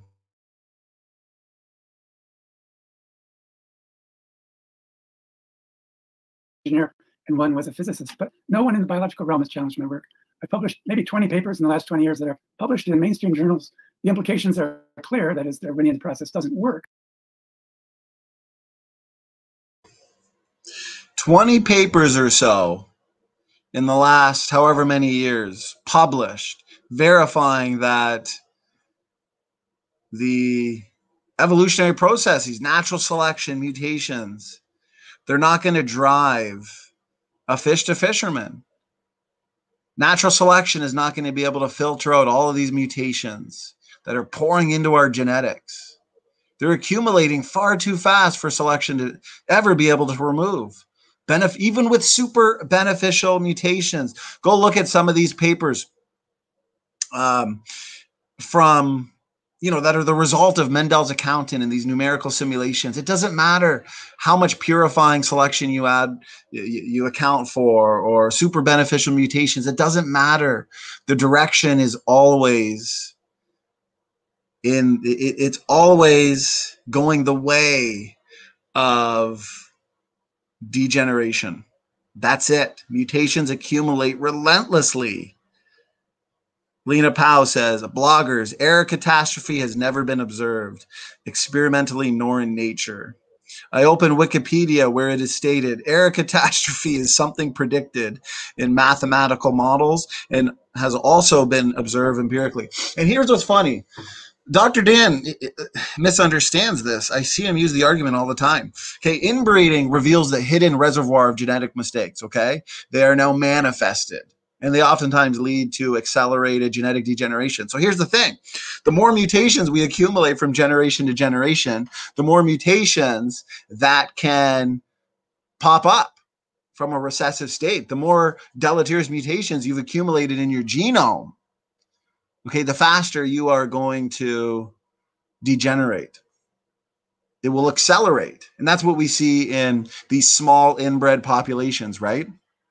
And it's just funny because when you look at the inbreeding, okay, look at these inbred populations.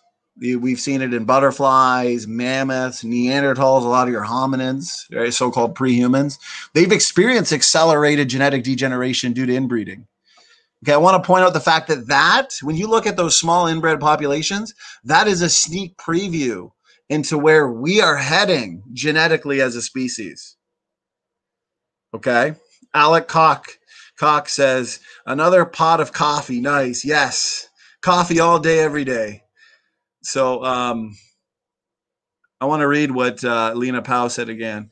Error catastrophe is something predicted in mathematical models and has also been observed empirically. Amen. Okay, let's continue this one. So what's funny is Creo Debunk says that, we don't understand apparently that. Well, Creo's not even worth it. I mean, we spent an hour and a half debunking. We've literally debunked exactly what he said. These are the critics. This is the best they got. The keyboard warriors, the bloggers. And no matter how many times you correct them or refute their arguments and objections, okay, they're still going to repeat it like a broken record, Creo, what type of selection can you present us with today that can filter out so many mutations that are effectively neutral, accumulating from generation to generation? Present us tonight that type of selection. I'd love to see it. Okay, let's finish this clip here.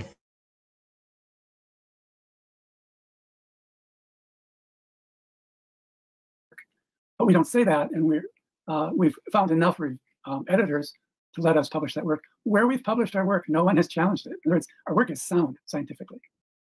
But I have tried to communicate with population geneticists, trying to get a dialogue, and they won't dialogue. They won't respond to emails. It's kind of a shunning thing, and to me, it's encouraging because I have a good friend who's an evolutionist, and he's not a Christian yet, and number one, I asked him, I gave him the book. I said, have you read it? And he didn't answer. And then months later, I said, have you read it? He said, I've read it twice. I cannot find anything wrong with it. But he said, we'll figure out the answers to these problems one of these days. And I said, why won't they engage me? Why won't my colleagues engage me? He said, they don't have answers. And I believe that's, I initially assumed they would tear me to pieces and I would be murdered, more or less, from an academic point of view. Instead, I've been just ignored. And to me, it means they don't have answers. And that means that actually increases my confidence that in spite of the groupthink, the paradigm's wrong. If evolution happened, it didn't happen by mutation selection. There's just many levels of many reasons why random mutation and limited selection can make things get better. And I'm this so glad includes this also then includes neutral drift because I've been told by geneticists that they no longer are pushing random mutation and natural selection. They are pushing neutral drift, the changes that occur from a parent to their children and then onto their children, and the theory of universal common descent. So that's the new paradigm: neutral drift and universal common descent. What does your analysis of the data look like to address that? So it doesn't work. Number one, mutations are pouring in. Let's say in the human genome, we get about 100 new mutations per generation per year. Most of those are, almost none of those are beneficial. Think about typographical errors put into a text. You always lose information. It's basically zero beneficials. And the most of the mutations are deleterious, but most of them are only slightly deleterious. Slightly deleterious mutations are deadly because Mother Nature can't see them. Natural selection can't filter them out. So they accumulate like rust on a car. So we have serious mutations that. So what he said there is key. Okay, Mother Nature can't see these mutations that are only slightly deleterious, slightly damaging. And out of those 100 new mutations accumulating from generation to generation, almost none of them are beneficial. And we've talked about how when you do get that one rare beneficial mutation, it's still reductive, still functionally compromising to the organism. It's not taking things forward. And notice how Creo in the chat can't debunk anything we've said, can't present us with any type of selection that can filter out these mutations that are like single typographical errors in a text, accumulating slowly over time in a book the size of an encyclopedia. Over time, they accumulate enough to the point where they degrade the message, destroy the message. And this has all been verified through published papers, verified by Dr. Sanford himself with no challenge. Okay, and these blog warriors, those don't count as a legit challenge. Okay, Mother Nature cannot pick out each nucleotide, that each mutation that is accumulated. Okay, because selection acts on the phenotype, not the genotype. And even if you get a beneficial mutation, all the other negative mutations are being carried along with it. And what's funny is Creo is so blind, so ignorant, can't debunk anything. He is bringing up the Parsons paper when we've already gone in great detail. I even screen shared the response we got from Parsons, challenging these blog warriors and keyboard warriors to publish their critiques so he can systematically dismantle them, because he's been dealing with it for years and he's sick of it.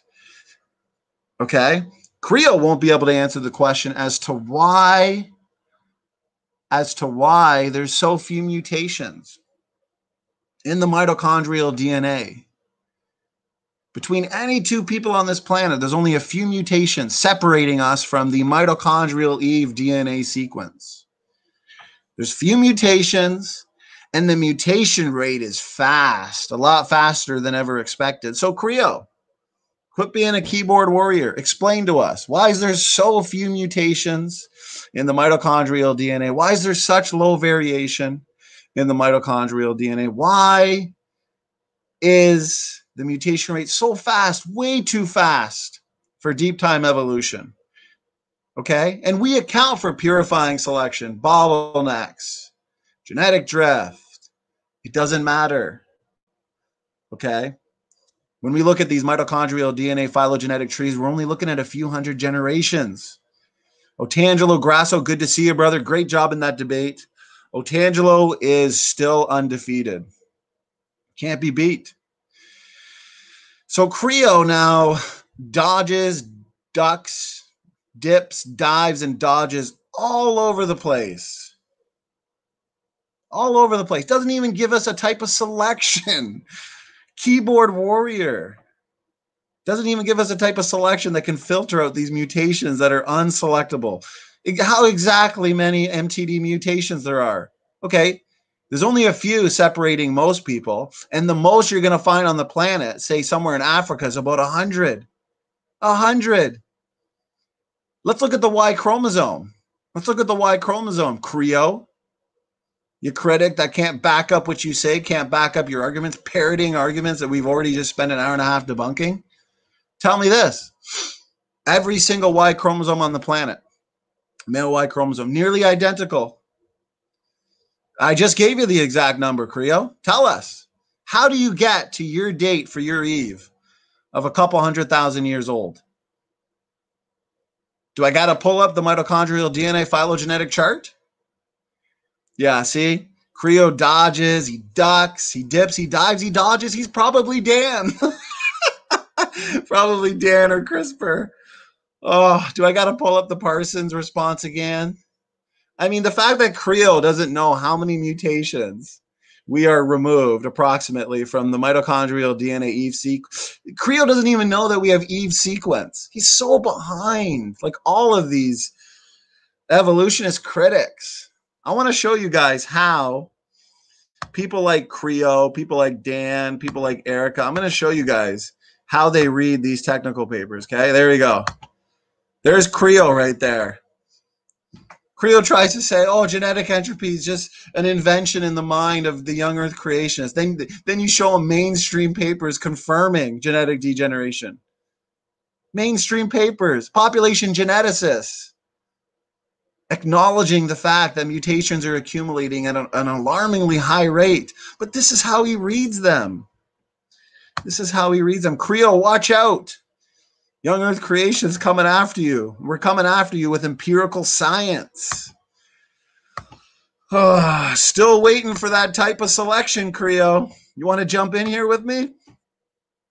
Maybe, I mean, being a keyboard warrior is typically easier than live debate. See, this is why, you know, I got my I got my Facebook account and I've already got some trolls. One guy named Barry keeps saying, when are you going to spend the next month with me in text debate? I'm like, come debate me live where I can actually expose you instead of you dodging all over the place. You know, here's what these guys want to do. They want to take you away. You know, Brother Neff, he talks about this. They want to take you away from actually getting some good, solid work done, you know, and they want to take you away into the Facebook comment section for a month straight, where they can copy and paste things, they can dodge, they can duck, they can dip, they can dive, they can dodge all over the place. No, come debate me live. Bring it on. Evolutionist keyboard warriors. Oh, so funny. Text debate. Alina Powell says text debate. Yeah, I got better things to do. You know, that's where they really can't answer your questions, you know. At least Todd, at least you get Todd in a live debate and you get a meme out of it. I'm not going to fall for that trap. Look at Creo. Comes in trolling, just straight up troll. Still has, okay, so let's see. Creo 0 for 3.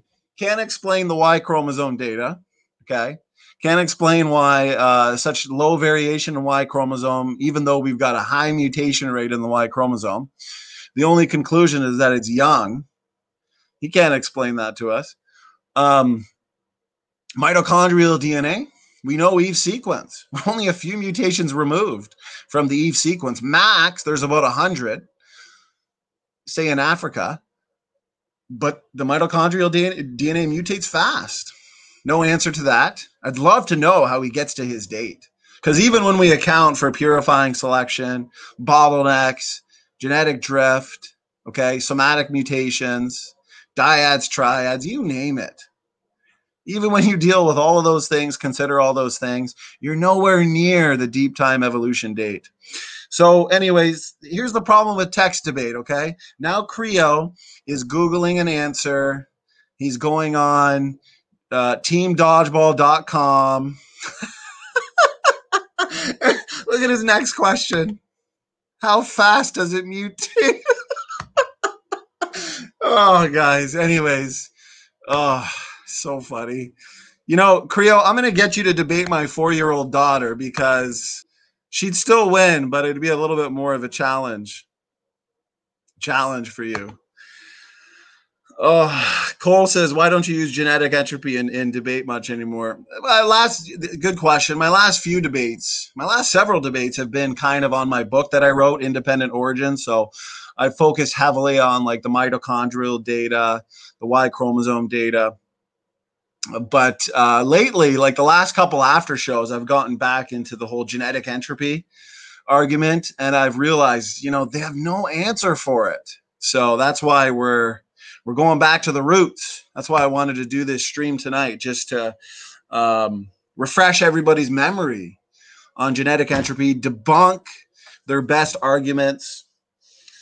So yeah, Creo, come on, man, come at me, bro.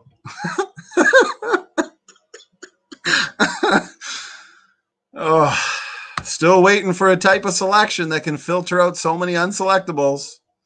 Still waiting for rebuttals to Mendel's accountant and the number of mainstream papers. 5:30 a.m. We got 25 people in the chat. Well, we can safely conclude that Creo was easier to expose than Todd himself. I'm not falling for that trap. So, Doki Doki Bible Club. Creo, I wish there was more people like you. Creo, www.teamdodgeball.com. You'll find a lot of great answers there. Creo says there is a valid model about removal mutation. I'll not say it to you. Yeah. Just want to let you know, synergistic epistasis, mutation count mechanism, both been falsified thoroughly. Trade-off ain't going to work for you. We've debunked bacteria, the bacteria argument. We've debunked, we've shown that there's been no explanation for the net gain versus net loss. Beneficial mutations are not going to counterbalance the damage. Natural selection can't see the unselectables. It can only act on phenotype, not genotype. So we've dealt with it all. You've had your chance, and you've failed miserably. Matt, brother, can you, Creo, send Matt your address, and he's going to send you one of our new Team Dodgeball shirts. You've earned it. No, I don't want you to pay for it. We don't want your money. We're going to send it to you free. Okay? And if you send us a picture of your face, we'll even plaster your face on the back of it too. So you've earned it. You've earned it, brother Matt. So not seeing some is even worse for evolution. Oh, too fun. All right, he had his chance. I'm going back to the video, guys. No more time wasted on Creo. Here we go.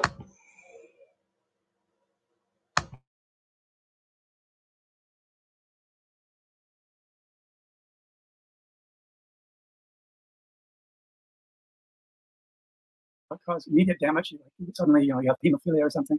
But most of the damage is microscopic and it has to accumulate over time, but it's unstoppable. Low impact mutations are unselectable, whether they're good or bad. So it means that if you're just drifting, you're losing information. Drift is deadly. It's the reason they went to drift is they realized that too many mutations are accumulating, and so therefore most of them must be neutral. But there are more and more evidence that it isn't junk DNA, it's all functional, and that any mutation is not going to be neutral, it's overwhelmingly going to be bad. So the neutral thing is basically people playing, they're kind of dodging the bullet, but a neutral evolution means no progress and certain rusting out of the genome, which will lead to death. It's a slow death rather than a fast death, that's all that it is. So just for our audience, so we're not evolving in a better way, we're devolving. And there's this constant degradation to the human race, not just to the human race, to all creatures. Just as we saw with that bacteria and the virus. I'm sorry, the virus mutation, and you saw this degradation. Now let me ask you: Can you tell us about Project ENCODE and what that meant? So Project ENCODE was to look at what was formerly called junk DNA and find out, is there function in all of this junk? What are we finding out about what was formerly called junk DNA? Okay. First of all, we have to ask, why were they so eager to believe that most of the genome would be junk? It's kind of illogical. If evolution is making everything better and fine-tuned, then how could you just be accumulating 98% of the genome being junk? So the original estimate by Mueller was in the 50s, and he was the only Nobel laureate in the area of population genetics. He discovered that radiation causes mutations. He was very concerned for humanity because he said if we have even one mutation per person per generation, the human race will degenerate because you can't basically, you can only accommodate so much mutation. You can't select it all away. If everybody has at least one more mutation than their parents, even if you select away the inferior individuals, everybody's still more mutant. So he said, if mutation rates get as high as one mutation per generation, we can be certain the human race. Notice, even if you select away the inferior individuals, mutations are still going to accumulate. You could have a genome that is 80% junk, 90% junk, 10% functional. That's it. Still too much for evolution. That's it. They're still going to accumulate consistently, degrade, degenerate. And as Dr. Sanford said there, it's a slow death.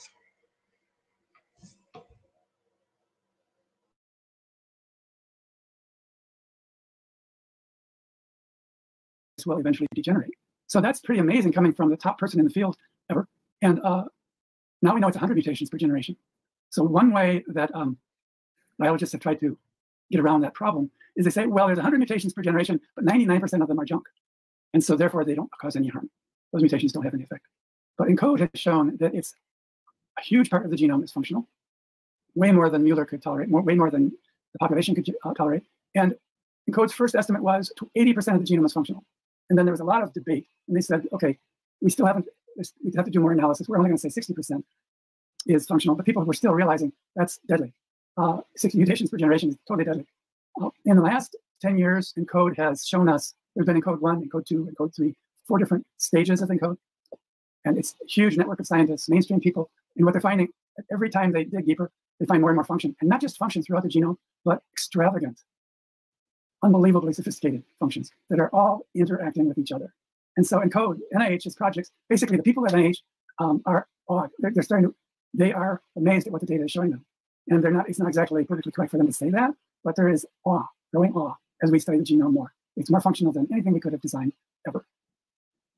And what we're finding, and you mentioned it in your book, but even more recently than your book goes into, is that the multiple levels of information within DNA. We talk about these codons, these 3 units, and they specify something. But depending on where you start, you can have all of these multiple levels of information in this genome that go way beyond what we had ever seen. And you might want to touch on that. But also, let me ask you: aren't there rescue mechanisms built in that protect us from the degradations that you're talking about?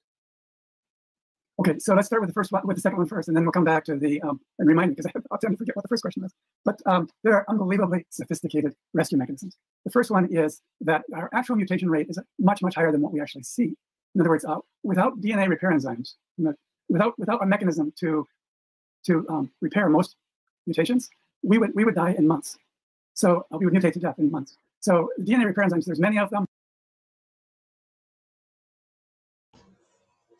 Thank God for those DNA repair mechanisms. Like he said, if it were not for those forward-thinking mechanisms designed in our genome, then we would be extinct in a matter of months.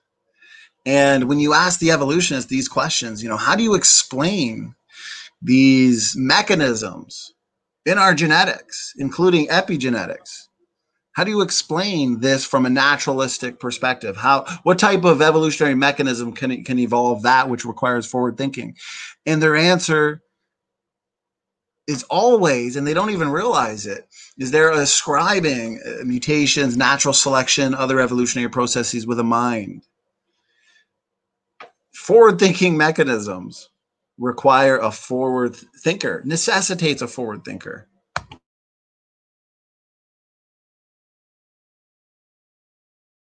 They run up and down the DNA strands looking for recent mistakes. They can only repair a mistake before the DNA is replicated. It's kind of like once the paint is dried, you can't get rid of it. So these enzymes are running up and down the DNA continuously, repairing 99.9% of all mutations. Incredibly sophisticated. How can a molecule recognize a mutation and know how to fix it? It's a repair enzyme that's is more sophisticated than anything we've ever designed.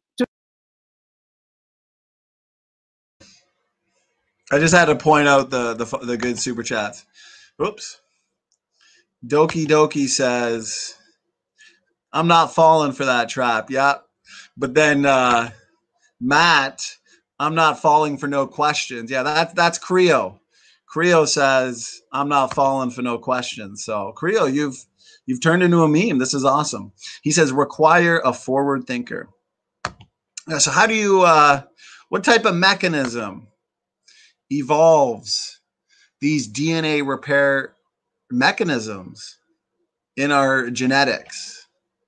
Because natural selection, Creo, sees the short term, not the long term, but these forward-thinking mechanisms, okay, including the epigenome, requires forward thinking. But remember, natural selection acts in the short term. So would definitely love an answer to that one. Let me see. George Bond, reading through these chats while talking. The Evo's junk DNA is a creationist treasure. Yep. Junk DNA is junk science, George. Junk science. Game over. Here it is. The DNA language. Okay, we're learning so much every single day about the function of the genome. And it's like this. We know so little, okay, especially on the developmental stages, how the DNA works and coordinates to bring together that fully functioning organism at birth. Here's the thing. It would be akin to me. I speak no Russian. I don't know any Russian, zero. It would be like hiring me to go over to Russia and become a proofreader for some new Russian books. I'm not going to be able to tell you what's a mistake. I'm not going to be able to tell you really what anything's saying. You know, that's what it's like in the DNA language. We're finding out so much more. We know there's a ton of activity. And we know that based on the evidence, preliminary evidence for genome-wide functionality, we can safely, as creationists, make predictions on DNA function, predictions on specific DNA positions that, if mutated, will result in disease. Raw Matt himself has a number of predictions in print as well, some even in peer review on de novo mutations. You know, creationists are the ones making the predictions. So just the DNA repair system, but all systems are imperfect, and so there's just enough mutations to get through that escape the DNA repair, so that we have 100 mutations per generation still, even after the DNA repair. Now, a second major protection is we are diploid. We have every single gene we have is in duplicate. That's so that if one gets broken, the other one's still functional. And so that's amazing. But even then, eventually, you get the same location gets two broken strands, same gene gets hit at two places. And so this process of duplication, it's like having a backup computer, or in the space shuttle, 4 backup computers. We have this, it's a fantastic system, but in the end, it still doesn't keep us from degenerating. Mm-hmm. So even with this, the levels of information within DNA. Okay, so for a long time we've taught that the information is in the DNA, and that's that simple. So biological information is just understanding DNA and how it works. It turns out that DNA is just the foundation, the building blocks, or the foundational blocks for building the skyscraper. There's layer upon layer of information, and so everything above and beyond the DNA code is called epigenetics. And so epigenetics has layer upon layer. It's kind of mind-boggling to understand that, except to just realize that it's there. There's extra information in the histone proteins that bind to the DNA. There's extra information in the editing of the RNA viruses that come off of the DNA. And then there's all kinds of, they're called post-translational modifications of proteins. Proteins are it's like going and finding a protein and discovering that it has 10 or 20 switches on it. And the functionality of that protein depends upon which switches get flipped. So these post-translational modifications means that every protein has many different functional states, and that has to be regulated. So the protein is in its right state, depending on what type of cell it's in and what's going on in the cell. So we're talking about layer upon layer of information, and we have not reached the end of that series. It's like it just goes on forever. It's like information. It's like God wants to blow our mind, and He's doing it. It's like, why did God make faraway galaxies? And the answer is so now in this century we can see them.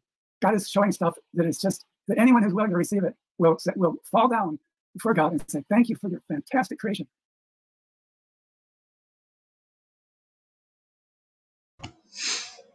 Just like Dr. Sanford said there, it's like God is doing His best to blow our minds, and He's doing it. Layer upon layer of information compression into every single nucleotide. It's amazing. You know, and the evolutionists from the naturalistic paradigm, they can't account for this. As we've seen with good old Creo. Creo, you've been a good sport. You've been a good sport. It's been fun. We like when you're in the chat because I can engage you like this. And that's what's amazing. And this is why I asked that question to Dr. Dan in our last video, the Abiogenesis Challenge. Dan, explain to us how this four-dimensional genome, okay, this four-dimensional genome comprising of multiple overlapping codes and chock full of meta information, how did this come about? Because Gudeu evolution has to explain these naturalistic mechanisms ascribed to evolution, has to explain these forward-thinking mechanisms. You can't even show me a human information system that can even remotely begin to compare to this multi-dimensional genome. Here's the thing. Here's the thing, as Dr. Sanford was saying, okay, the set of instructions in our genetics, in every single one of you, it's not just this simple linear array of letters, okay? People in the past, they used to look at the genome in more of a simple manner, okay? It was the whole one gene, one protein, one function paradigm, way of thinking things. But what we now know is that the genome, it's dynamic, it's multi-dimensional, it's nested, it's self-regulating, okay? And as Dr. Sanford was pointing out, it's a lot more active, a lot more functional than we ever thought. That means they can no longer resort to the rescue device that states that because most of the genome is non-functional, these mutations that accumulate from generation to generation, they'll hit those non-functional regions and they'll be absorbed, making them absolutely neutral. No, it's not going to happen, okay? It's not going to happen. These low impact mutations are accumulating. Okay, and I want to point out the fact that, actually, let's see the chat. Speed, good to see ya. Good to see you. I hope you're well. I hope you're getting better. You've been in our prayers. So good to see ya. Speed's probably thinking, wow, these guys got up early. They're streaming. Oh, Speed, we're pulling an all-nighter. Doki Doki put on a pot of coffee, and we thought, you know what? We're going to talk about genetic entropy all night long. Anthony Maurice, the man himself. Good to see you, brother. Good to see you. Maurice, you going to take the Abiogenesis Challenge? Just kidding. Tony, you're the man. None of them are taking it. So anyways, you know, let's think about it. We've debunked all their best so-called arguments. We've demonstrated why the trade-off, it's not sustainable. It's not sustainable. They're not addressing the key issue of net gain versus net loss. No amount of beneficial mutations are going to counterbalance the damage. The numbers have been done. You know, let me screen share before we end this. Let me screen share. We'll make it up to the 2-hour mark and then call it a day. Super redeemed energy. Good to see you. So here's something that I really want to point out. I made a post in the community the other day on Mendel's accountant. And Dr. Carter was talking about it earlier, how these critics don't understand the program. They misrepresent the data. They misrepresent and strawman the model.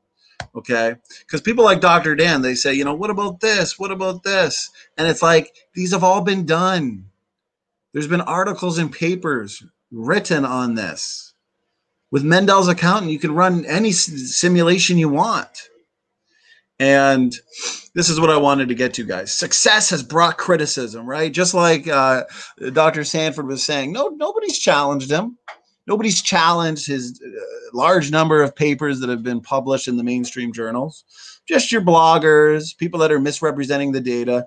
So it says here, a Google search for Mendel's accountant will bring up multiple hits. Most of those probably from Dan that criticize the program and the conclusions being drawn from its discoveries. Essentially, none of these attacks are substantive. and many are highly misleading. It is clear that most people commenting on Mendel have not read either the documentation or the background papers. Thus, many evolutionists arguing against it don't seem to understand their own theory. Isn't that funny that we understand their own theory better than they understand their own theory? This is probably due to the anonymous nature of the internet and the level of expertise required to make comments online. One thing that comes to mind is we systematically dismantled every single second of Erica and Swamidas, because he's strawmanning our position all the time. We systematically dismantled every second of that. And we pointed out how many times they misrepresented the data. They misrepresented to the point of just being right out dishonest about Dr. Jensen. And I find it funny because Erica knows she can't address our arguments. She can't address our rebuttals to that portion. We've got a whole playlist of 12 videos so far debunking her latest 3.5-hour video. And Dan attempted to rebut one of the 5 or 10 minute videos, and I did a 2-hour or so response to that, showing that he addressed nothing. But here's the thing, there are no answers. And that's why she's saying, oh, you know, I'm tapping out because they're not answering my questions. No, Erica repeated her arguments from these types of blogs. And these types of blogs contain so much misinformation, so much misrepresentation. So now she's got nowhere else to go. She can't go to the mainstream journals. She's got to go to the bloggers. So she's tapping out, and that's okay. We're fine with that. Okay, so let's see. And the level of expertise required to make comments online. No understanding required. Right here, look. No understanding required. Or they read the papers blindfolded, like we showed earlier. However, one anti-creationist blogger, not trained in either biology or genetics as it shows, tried to build a credible case against the genetic entropy thesis, and thus tangentially attacked Mendel's accountant. Actually, there's a good one here, guys, if you want to read it. This one breaks it down briefly. Actually, I want to show you the number of papers you guys should be looking at down here, okay? So, click view all. Mendel's accountant, a new population genetics simulation tool for studying mutation and natural selection. Using computer simulation to understand mutation accumulation dynamics and genetic load. Mendel's accountant, a biologically realistic forward time population genetics program. I mean, tons of articles, papers from mainstream journals, papers from creationist journals that have never even been looked at, which is why people like Dr. Dan repeat the same arguments. Oh, the math has not been done. Synergistic epistasis been dealt with, falsified mutation count mechanism. Right here, can synergistic epistasis halt mutation accumulation? Results from numerical simulation. It's all been done. It's all been done, guys. Carter Sanford, the H1N1. Yeah, you know, you're not going to find much substance from these critics any longer. Dr. Sanford here gives a solid rebuttal to one of these bloggers. I want to point this out too. One of my co-authors went to Japan to spend several days discussing with her. Let me see. Now, for context, I should start from the top. Dr. Tomoko Ota was a key student of Komura and published extensively with Komura. Dr. Ota came to be known as the Queen of Population Genetics and is now an honorary member of the American Academy of Arts and Sciences and an associate of the National Academy of Sciences USA. She is the world's authority on the topic of near-neutral mutations.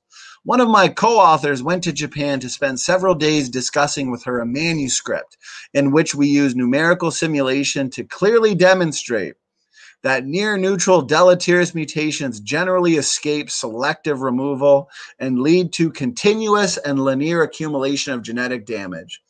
She acknowledged that our numerical simulations appeared to be valid, and that our conclusions appeared to be valid. This clearly reflects a profound evolutionary paradox. It is the same paradox Kondrashov addressed in his paper, Why Have We Not Died 100 Times Over? When asked about synergistic epistasis, she immediately acknowledged that synergistic epistasis should make the problem worse, not better, just as I, being Dr. Sanford, argue in my book. Using numerical simulations, we have confirmed that synergistic epistasis fails to slow mutation accumulation and accelerates genetic decline.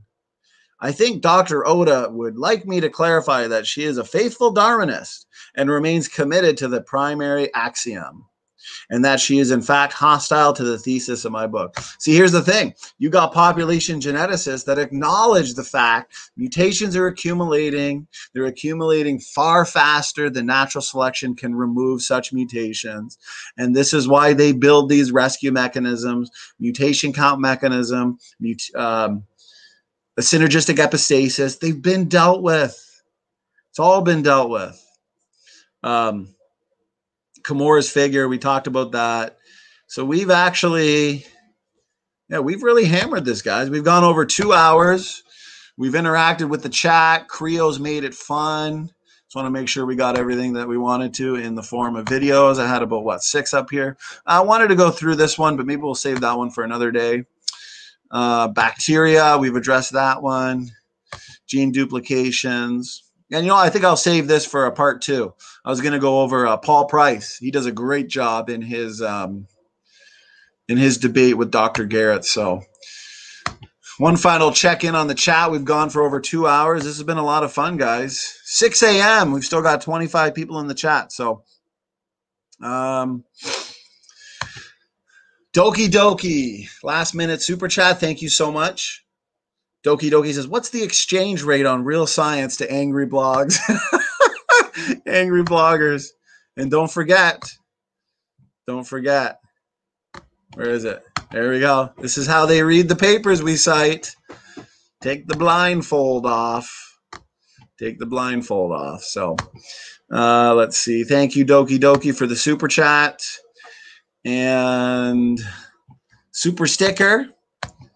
Doki Doki, thank you. Speed says, I'm up early waiting for you guys to fall asleep. I think the caffeine's wearing down. I can feel it now. I should probably counterbalance it with some water. In the same way that you evolutionists want to counterbalance the damage done by all of these low impact mutations accumulating from generation to generation. Unselectable, invisible. I need to counterbalance the caffeine in the coffee intake with some water. Let's see. George Bond says he's going to celebrate with some ice cream. Yes. George, celebrate the demise of pond scum to people, goo to you evolution with some ice cream. Oh, Speed of Sound of Gravity says, let's debate genetic entropy on my channel right now. See, he wants to get me when I'm tired, when I've been awake all day and it's 6 a.m. I know your tricks there, Speed. Well, what Team Dodgeball can do, go through this 2-hour video. We've addressed all the possible arguments. We've shown why there's been no legitimate case to be made against genetic entropy. Dr. Sanford confirmed this for us. So, yeah, we've done good. It's been a good night. As always, you guys in the chat are awesome. You make this fun. I love interacting with you guys. Lots of good points from all of you, which makes the stream that much better. With your help, we've been able to. George Bond says, "Don't fall for that trap, SFT." Never do. I want to. Raw Matt, he might be sleeping now, but if he's in the chat, I'm going to let him know. We need to make two new shirts: Team Dodgeball and the "I'm not going to fall for that trap" shirt. That Todd. I'm really thankful that Speed introduced us to Todd, because the whole I'm not going to fall for that trap line, it's been one of Team SFT's favorites. We love it. So,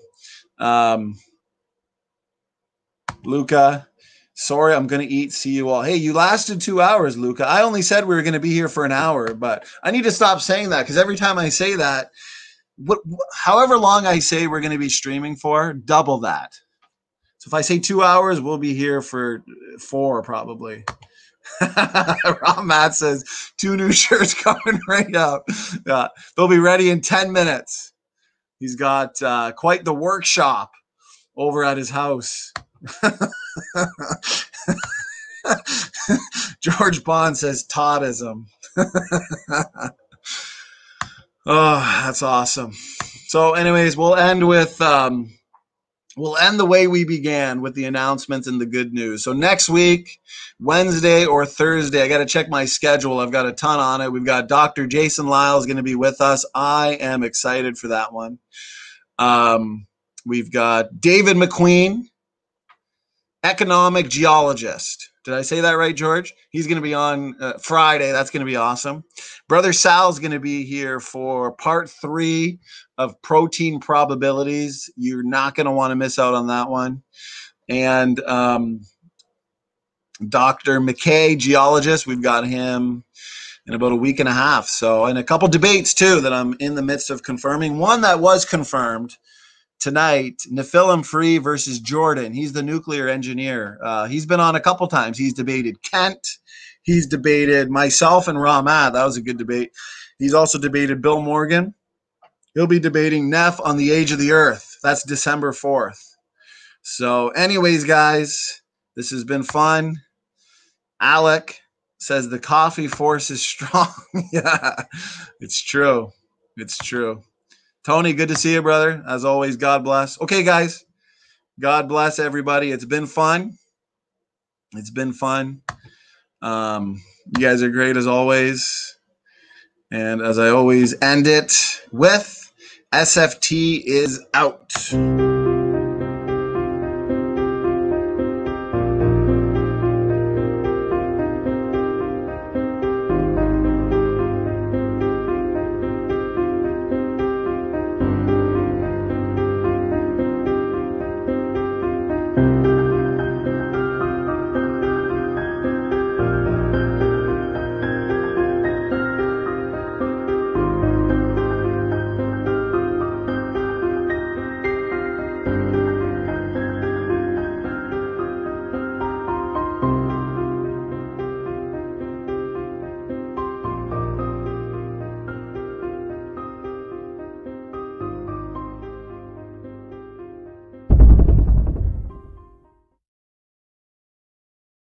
For all those who appreciate the work that we're doing here on Standing for Truth, please hit that subscribe button.